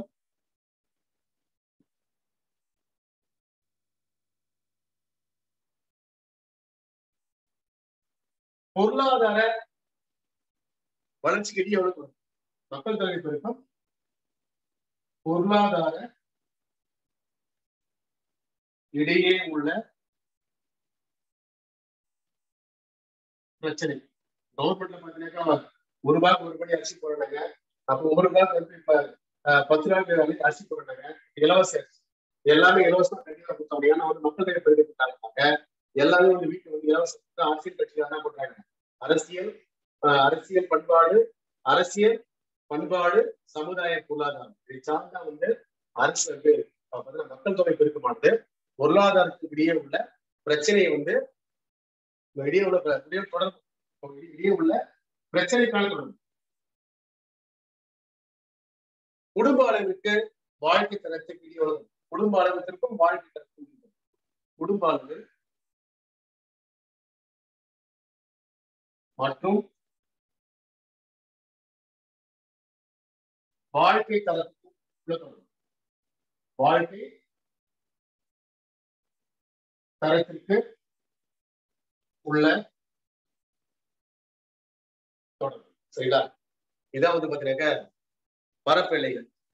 அதுக்கடுத்த டாபிக்ல பார்க்க விஷயம் பாத்தீங்கன்னா மக்கள் தொகை பெருக்கத்துக்கான காரணம் அது எங்கெல்லாம் இருக்கு, அதுக்கான ஸ்கீம்ஸ் எல்லாம் இருக்கு. இது நம்ம கட்டாயம் வந்து பார்த்தாகணும். ஃபர்ஸ்ட் ஸ்கீம் எடுத்து பாருங்க. புதிய மக்கள் தொகை பெருக்கத்துக்கான இறப்பு, தாய்மை சேவை, உடல் ரீதியான பிரச்சனை, குடும்ப நலத்திட்டம், மக்கள் தொகை பெருக்கத்துக்கான பொருளாதாரத்துக்கு இடையே உள்ள பிரச்சனை, குடும்ப அளவு மற்றும் வாழ்க்கை தரத்துக்கான உள்ள தொடர்பு. ஒரு வீட்டுல அதிக பேர் படிக்கிறது இல்லையா, பெரிய சிக்கல் காரணம் இருக்கு. இப்போ வரக்கூடிய விஷயம் வந்து பாத்தீங்கன்னாக்க இதுல வரக்கூடிய கண்டென்ட்ல என்னென்ன புரியுது, புதிய தேசிய மக்கள் தொகை கொள்கை, புதிய தேசிய மக்கள் தொகை,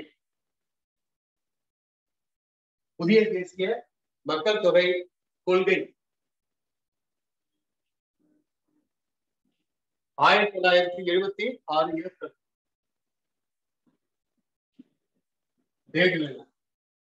அடுத்து வந்து பாத்தீங்கன்னா முதலாவது 5வது யுத்தத்தில் மக்கள் தொகை பெருக்கம், பாப்புலேஷன் பாலிசி, மக்கள் தொகை பாலிசி கொள்கை.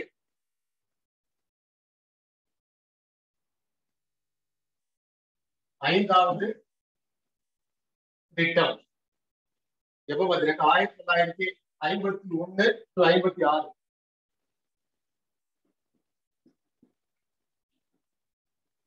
NEP NPEP National Population Education Projects. National Population Education Projects உருவாக்கப்பட்ட ஆண்டு வந்து 1980.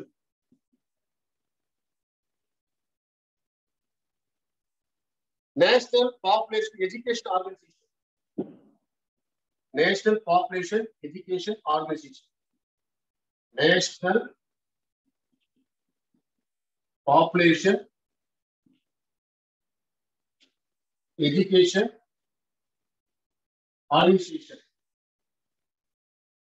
தமிழ்ல வந்து தேசிய மக்கள் தொகை கல்வி அமைப்பு. தேசிய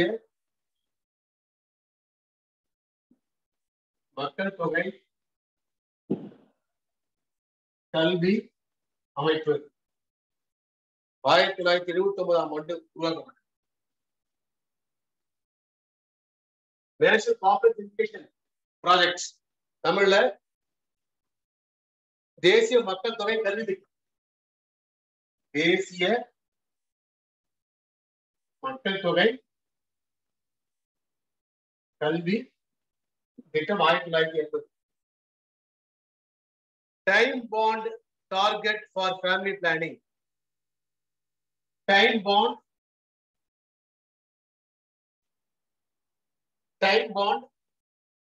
டார்கெட்ஸ் ஃபேமிலி பிளானிங் 1980-85. அப்பதான் குழந்தைகள் அதிகம் பண்றாங்க. பேருக்கு தமிழ்ல பாத்தீங்கன்னாக்கா குடும்ப நல திட்டத்தின் இலக்கு நிர்ணயம். குடும்ப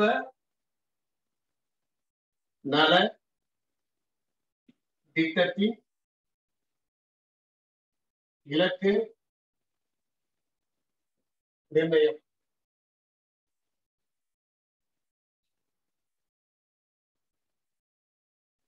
Next. 2001 ஆண்டு இதான் 2001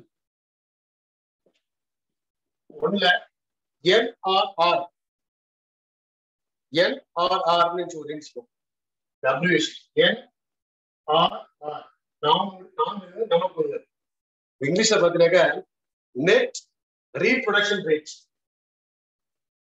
நெட் ரீப்ரொடக்ஷன் ரேட் ஒண்ணு பாருங்க. நாம் இருவர் நமக்கு ஒருவர் 2001 ஆண்டு NRR net reproduction rate. IEC இது இன்ஃபர்மேஷன் எஜுகேஷன் 7வது ரேட். IEC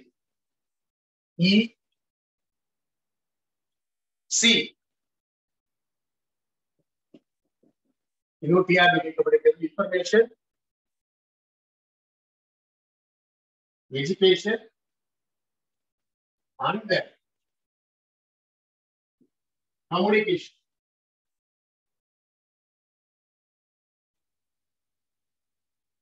எந்த தொடர்பு பார்த்தீங்கன்னாக்கா 1900 தகவல் கல்வி தொடர்பு. தகவல் கல்வி தொடர்பு.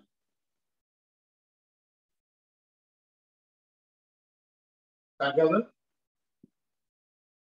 கல்வி 1960 தான் வந்து கொலம்பியா பேராசிரியர் வேலண்ட். கொலம்பியா பேராசிரியர் வேலண்ட் என்பவர் மக்கள் தொகை கல்வி பரப்பினார்.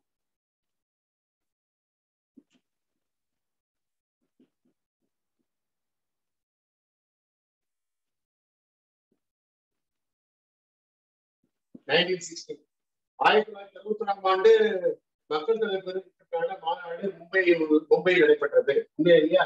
யார் பறிக்கிறாங்க? கொலம்பியா பேராசிரியர் பேலன் என்பவர் மக்கள் தொகை பறிக்கிறார். உலக மக்கள் தொகை, இந்தியாவில் உலக மக்கள் தொகை 17% இருக்காங்க. உலக மக்கள் தொகை 700 கோடி ஆகும், 7 பில்லியன். 1921ஆம் ஆண்டு இயர் ஆஃப் கிரேட் டிவைட் என்று அழைக்கப்பட்டது. 1921 year of great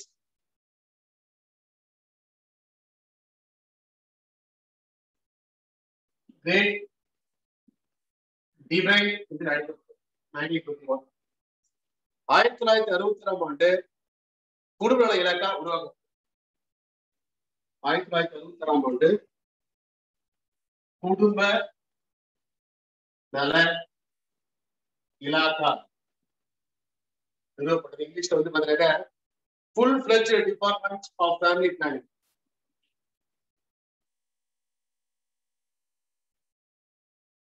full ஃபிளெட்ஜ்ட் department of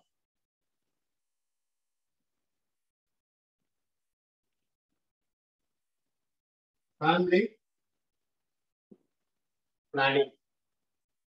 சரிங்களா?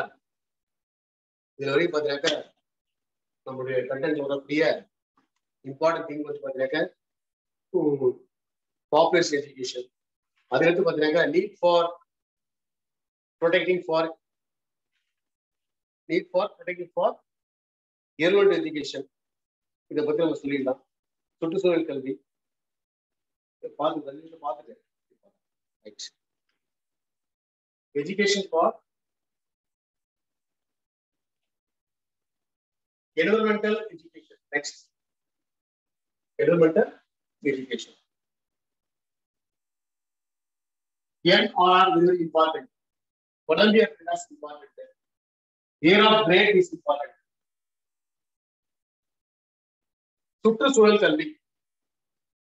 சுற்றுச்சூழல் கல்வி.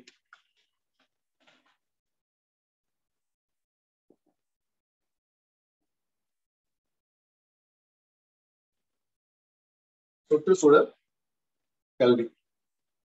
மனிதர் வாழ்கின்ற சுற்றுச்சூழல் பற்றி அறியவும் அவைகளை மேம்படுத்தவும் சுற்றுச்சூழல் கல்வி பயன்படுத்தப்படும்.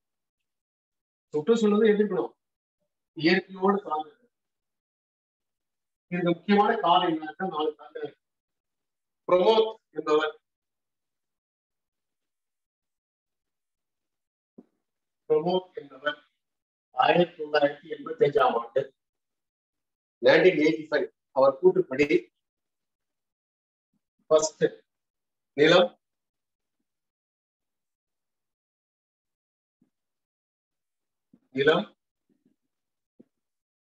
நீர்,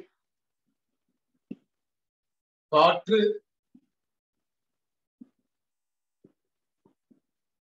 ஒளி, எடுத்து கல்வீச்சு. இதெல்லாம் மாசு அடையக்கூடாது.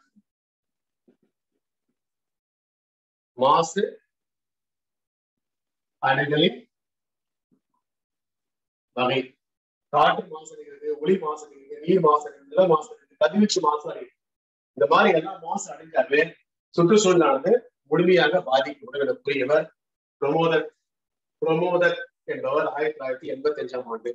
இதன் காரணமாக எதெல்லாம் மாசு அடையுது? காற்று மாசுதல் ஏர் பொல்யூஷன், நீர் மாசுதல் வாட்டர் பொல்யூஷன், அதுக்கப்புறம் மண் மாசு சாயில் பொல்யூஷன். இது மண்ணு செலுத்தணும். மண் இதெல்லாம் மாசு கட்டாயம் அடையும். இதெல்லாம் என்னென்ன மாசம் அடையும்? அது முக்கியமான காரணம் என்ன?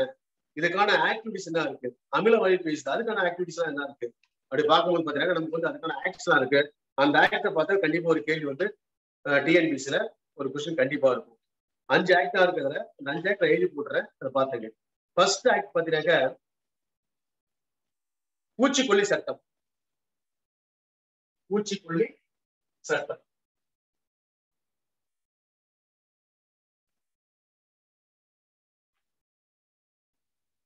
பூச்சி புள்ளி சட்டம். Insect act 1968. நீர் சட்டம்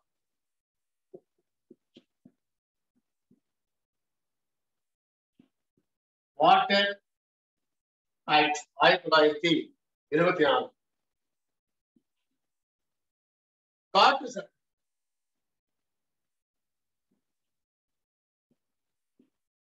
ஏர் ஆக்ட் 1981. ஒளி நாய்ஸ் ஆக்ட்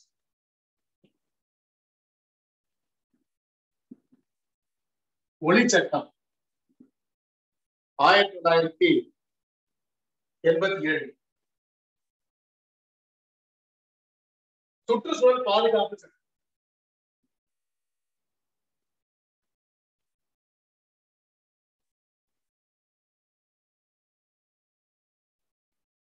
சுற்றுச்சூழல் பாதுகாப்பு சட்டம் 1986. என்விரான்மெண்ட் ஆக்ட் மோட்டார் வாகன சட்டம் கேள்வி உண்டு. மோட்டார் வாகன சட்டம் 1988. ரூல் போடுறாங்க மோட்டார் வாகன சட்டம். Smoke motor vehicle act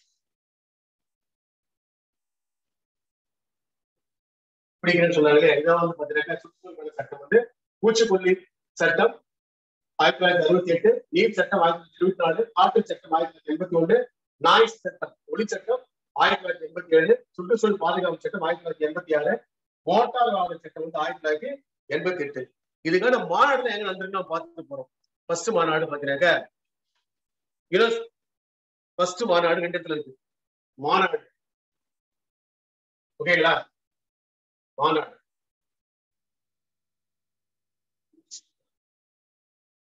UNCED, very important, United Nations Conference on Environmental Development. UNCED, United Nations Conference on Education and Environment Development. (1992).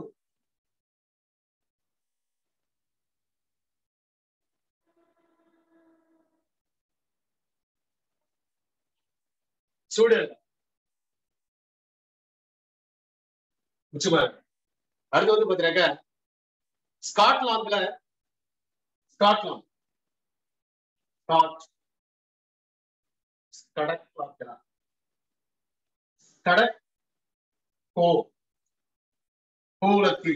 கடற்கோளத்தில் June 1972 நடக்குது. United Nations Conference of Human United Nations Conference of Human Environment 1922 நடக்குது ஒரு மாநாடு. இதுல வரக்கூடிய முக்கியமான விஷயம் பார்த்தீங்கன்னாக்க 4 factor இருக்கு. 4 ஃபேக்டர்ல முக்கியமானது வந்து பாத்தீங்கன்னாக்க என்னென்ன ஃபேக்டர்ஸ் வந்து இருக்கு அந்த அப்ரிவேஷன் வந்து பெரிய பார்த்து குறிப்பு. ஃபர்ஸ்ட் வந்து NERI, national environmental engineering research institute. National engineering environment research institute Nagpur. CPUNCED.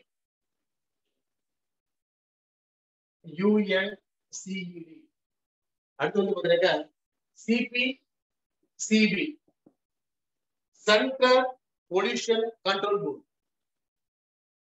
Central Pollution Control Board. CPEP. UNEP. UNEP. நம்ம பார்த்தோம் ஏற்கனவே பார்த்தியா? யுனைடெட் நேஷன் மட்டும் program. United nation environment and more affairs program. UNEP. Last CTBT.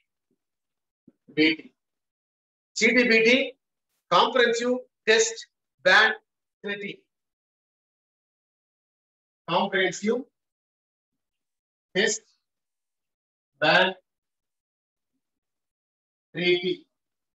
இதான் வந்து பாத்தீங்கன்னாக்க சுற்றுச்சூழலுக்கான முக்கியமான content. இந்த முக்கியமான கண்டென்ட்ல கண்டிப்பா வந்து ஒரு கொஸ்டின் வந்து கண்டிப்பா இருக்கும். All the very best. இதுவரை கிளாஸை கவனிச்சதுக்கு ரொம்ப நன்றி. அடுத்த கிளாஸ்ல நாளைக்கு பார்த்துக்கலாம். All the very best. Thank you.